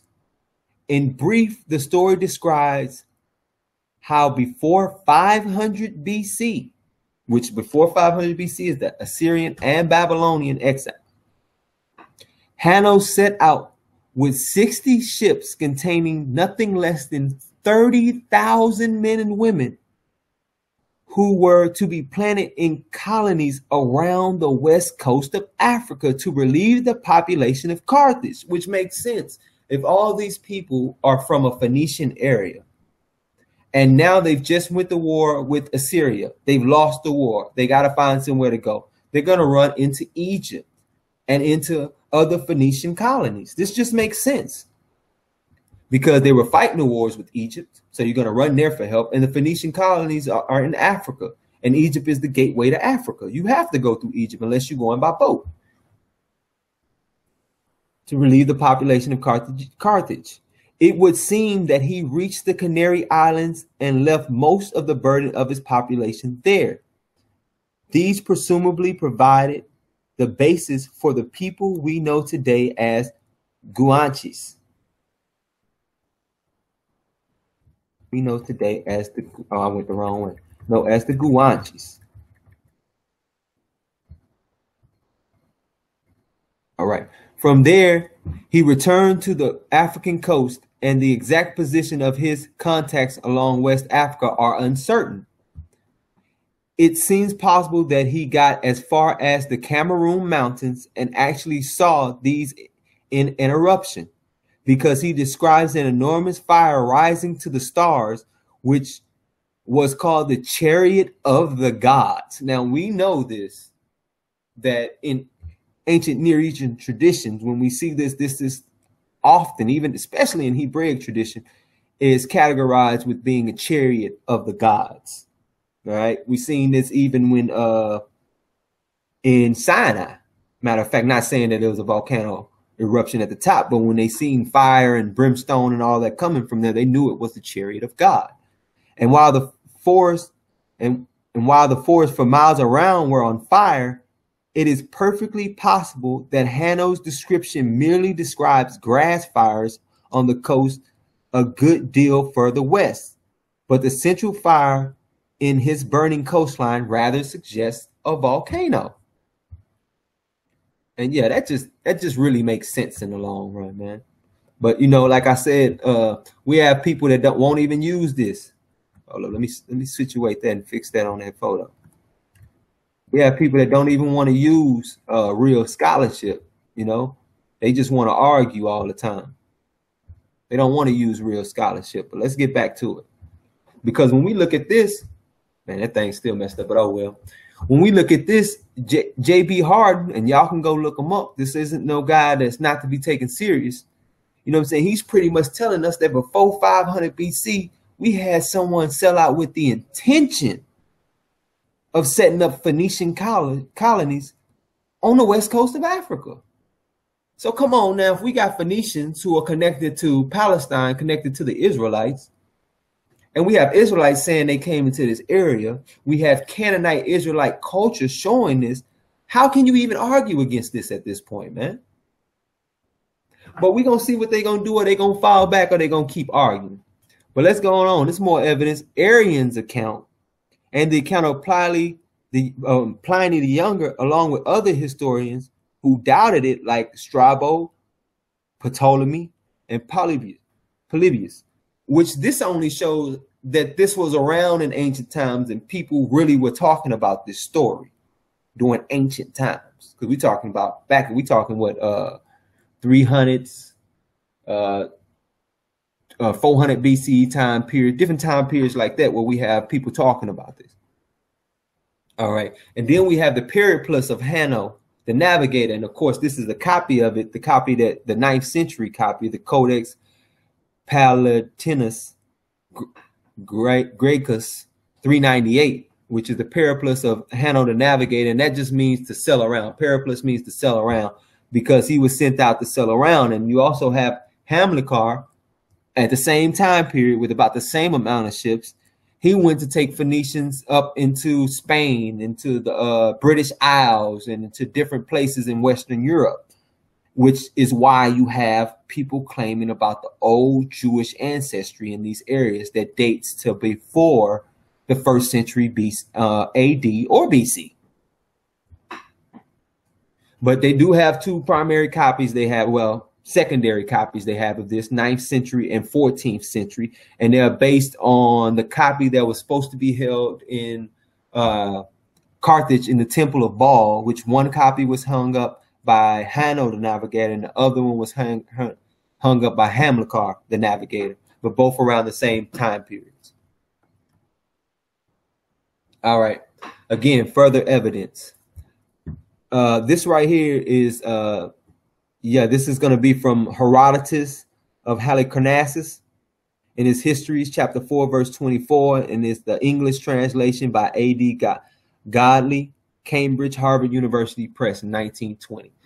And it says, I wonder then at those who have mapped out and divided the world into Libya, Asia, and Europe, for the difference between them is great, seeing that in length Europe stretches along both the others together, and it appears to me to be wider beyond all comparison. For Libya shows clearly that it is bounded by the sea, except where it borders on Asia. Nikos, but this is important because Nico was one of the people fighting the Assyrians. He was the the Egyptian pharaoh who was fighting the Assyrians, defending our people, who at that time frame, the southern kingdom was in alignment with them. So they were up in Syria fighting the Syrians in Carchemish, right? So Nikos, king of Egypt, first discovered this and made it known. When he had finished digging the canal, which leads from the Nile to the Arabian Gulf, he sent Phoenician ships. Now, this isn't why is Phoenician ships that he used. Like people keep acting like this Solomonic period didn't happen, which they bit themselves in the foot by arguing Israel Finkelstein, which he actually proves it did happen because he had to recant his statement. But now we are finding all of these hints to a connection between Phoenicia and Egypt, which would have been the triple alliance of Hiram, Solomon, and Egypt.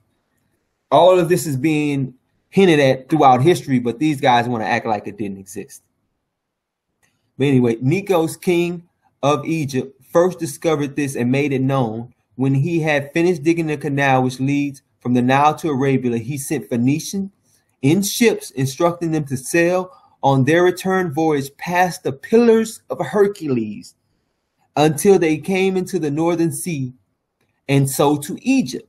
So the Phoenicians set out from the Red Sea and sailed the southern sea. Whenever autumn came, they would put in and plant the land in whatever part of Libya they had reached, and there await the harvest. Then, having gathered the crop, they sailed on, so that after 2 years had passed, it took him 2 years to get around Libya. There was in the third that they rounded the pillars of Hercules and came to Egypt. So it took him 3 years to do this. Now, again, a lot of our Israelite brothers go in and they talk about the journey that Solomon took, that took him 3.5 years. Well, of course, I think Solomon went far further than just going around Africa, of course. It would take 3.5 years. I do believe that. But it's showing that this trip can take a long time. Africa's a huge place. It takes a while. That these people would have to grow food during harvest time, gather the food just to proceed in their journeys. You know? And it said the third rounded the pillars of Hercules and came to Egypt. There they said, what some may believe, though I do not, which Herodotus is making it clear he don't believe it, but it's a story that's around at this time, that in sailing around Libya, they had the sun on their right-hand side, which means that they rounded the bottom of Africa and came back around the top. Of course, if they went from Arabia Gulf through the pillars of Hercules into Egypt, they had to, which shows that Nikos had previous knowledge about this, which is why he commissioned the Phoenicians, who were kings of the sea, to do so. It just makes sense.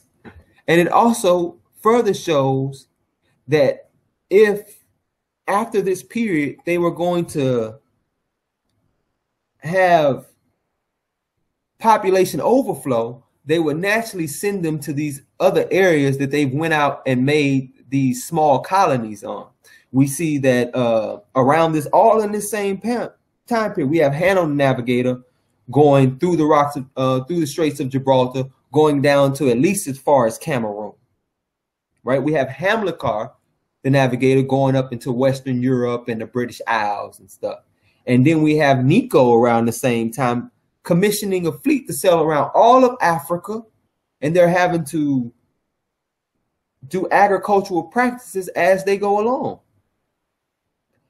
I'm sorry, but a lot of these people who always talk about the Bantu expansion need to really look at this, because it's during this time period that one of the major waves of the Bantu expansion take place.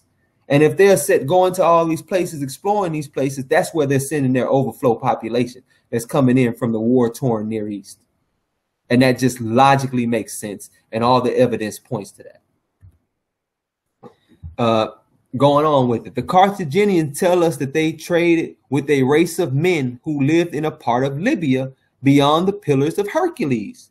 On reaching this country, they unloaded their goods, arranged them tidily along the beach, and then returning to their boats, raise a smoke.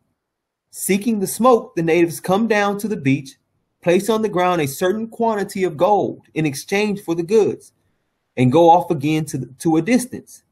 The Carthaginians then come ashore and take a look at the gold. And if they think it presents a fair price for their wages, they collect it and go away. If, on the other hand, it seems too little, they go back aboard and wait.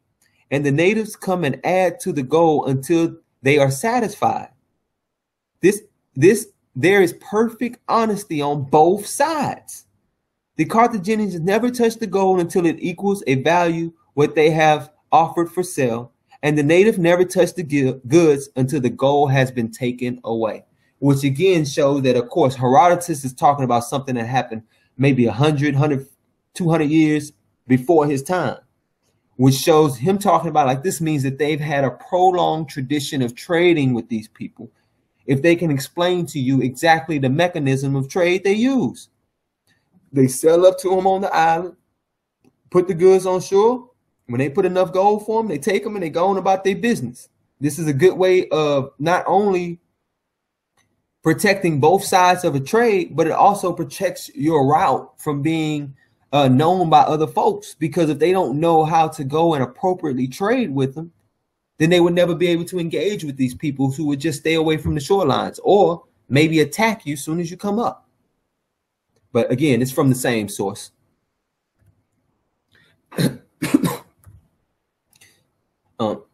Well, I'm gonna skip that one. Now, again, we have stele of these people who were taken into this Assyrian captivity from the Battle of Lachish, right? Which deals with Judea mostly. And those people were taken into captive, and a lot of them fled. This is even in the Bible, where it tells them not to flee down to Jeremiah. I mean, I'm thinking one of them is in Jeremiah, where it tells them not to flee down to Egypt because there ain't no safety there, which is why they had to go deeper into Africa. But again, we have the Lachish relief. And if you look on the relief, just here in the corner, you can see the afros on these brothers. But, you know, we have dudes that want to be pseudo. And that's why I have here Tacitus 5:2 histories. And this is during the 1st century period. Here it has to say that many again say they are a race of Ethiopian origin. So the question has to be posed to the other side who keeps trying to say that these are not a people of color, because this Ethiopian term we know is from the Greek Aethiops, which means burnt-faced people. So why are they relating the Jews to having an origin amongst burnt-faced people if they're not part of the burnt-faced peoples? And I know people talk about, oh, well, they talk about them on an island in Crete and talk about them in other places in Greece. That's fine. Phoenicians had trade colonies all over the Mediterranean. That's historical knowledge. So there would be peoples in those areas that look like them too. Like, I mean, come on, man. Like, the arguments don't even hold water. But let's get a close-up of this Lachish. Look at these brothers right here. You can see the afros in their hair. You can see the curls in their beards. You can see the large noses. Come on, even on the other side, you can see afros with their hands up, showing that they're prisoners, showing that they're giving themselves up. Come on, you can even see these brothers over here to the side who are being mutilated and stretched out on the sides with their afros and stuff. Come on, man. People got to stop playing like these one are people. These is definitely, even if you don't subscribe to being a Hebrew Israelite, this is definitely one of your peoples. And you can't ride off their history just to be anti-Bible. That's absurd. Or just to be anti-Hebrew Israelites. Come on, man. If you're going to sit here and talk about embrace Africa, embrace all of Africa and the cultures on Africa. Don't pick and choose which ones you want to embrace. And then try to act like all others are not African. Come on, man. Let's be real. But that's the end of the presentation, man. Let's go ahead and get back and share my screen. So, yeah, man, that about sums it up, really. When we really want to deal with it, man, that presentation sums it all up, man. You got archaeological evidence there. You got historical evidence that aligns with the archaeological evidence. You have traditions and cultural paradigms of the people that align with the Near East. I mean, like, it's so much here that can't be avoided, that can't be ran from, and can't be just, ignored. So what we need y'all guys to do who want to oppose this view, come with some real scholarship. Let's save all of the insulting each other. Don't get me wrong. It's fun to jab. We got to make it entertaining. We got to make it fun. Throw our jabs out there. But let's not make it assaults on people's character. Let's make it assaults on information and, little jabs at them talking about, oh, you ain't researched this good enough, or maybe you ain't checked this out. Or and calling people out when they bias, for real. Like, a lot that's been going on in the community this past week. And that's good. That's what's definitely needed. An unbiased perspective will bring more people into the fold to really look at it and see these arguments. And when we get it off the emotionalisms and deal with the actual scholarship, that'll also bring more people along to take us seriously, look at what we're presenting for, and we don't have to just be this what they would try to describe as these radicals or these people who don't really know what they're talking about whatsoever. They're just religious zealots as they try to present us. We don't have to be seen as that. There's a lot of history, there's a lot of archaeology and well-substantiated evidence to substantiate our arguments. And we got to be willing to present that and not cower from that. I mean, part of us being Hebrew Israelites is that we dig deep. and that we study to show ourselves approved. And studying to show ourselves approved does extend further than the Bible. But it's important that we have a solid foundation in it to understand our culture, so that when we go back and we look at these things that's being presented to us, that we will be able to really know what we're talking about, how to really look at the information through the eyes of the people in that culture and how they understood things and viewed the world around them. And that's why the Bible is so important to our history, and it's not to be thrown away, but it cannot be the only thing that we go to. We got to go deeper. And that's important. So I want to thank everybody for tuning in. You know, shalom and peace to my Israelites, and keep them prayers up for all the people south of Houston and anybody in Houston that may have had a tragedy to hit their family or them themselves. Keep them in their prayers, you know, and keep the Most High lifted up, y'all. We got a lot of work to do, and these natural catastrophes can't stop the work of the Lord. So all praises to the Most High. Shalom.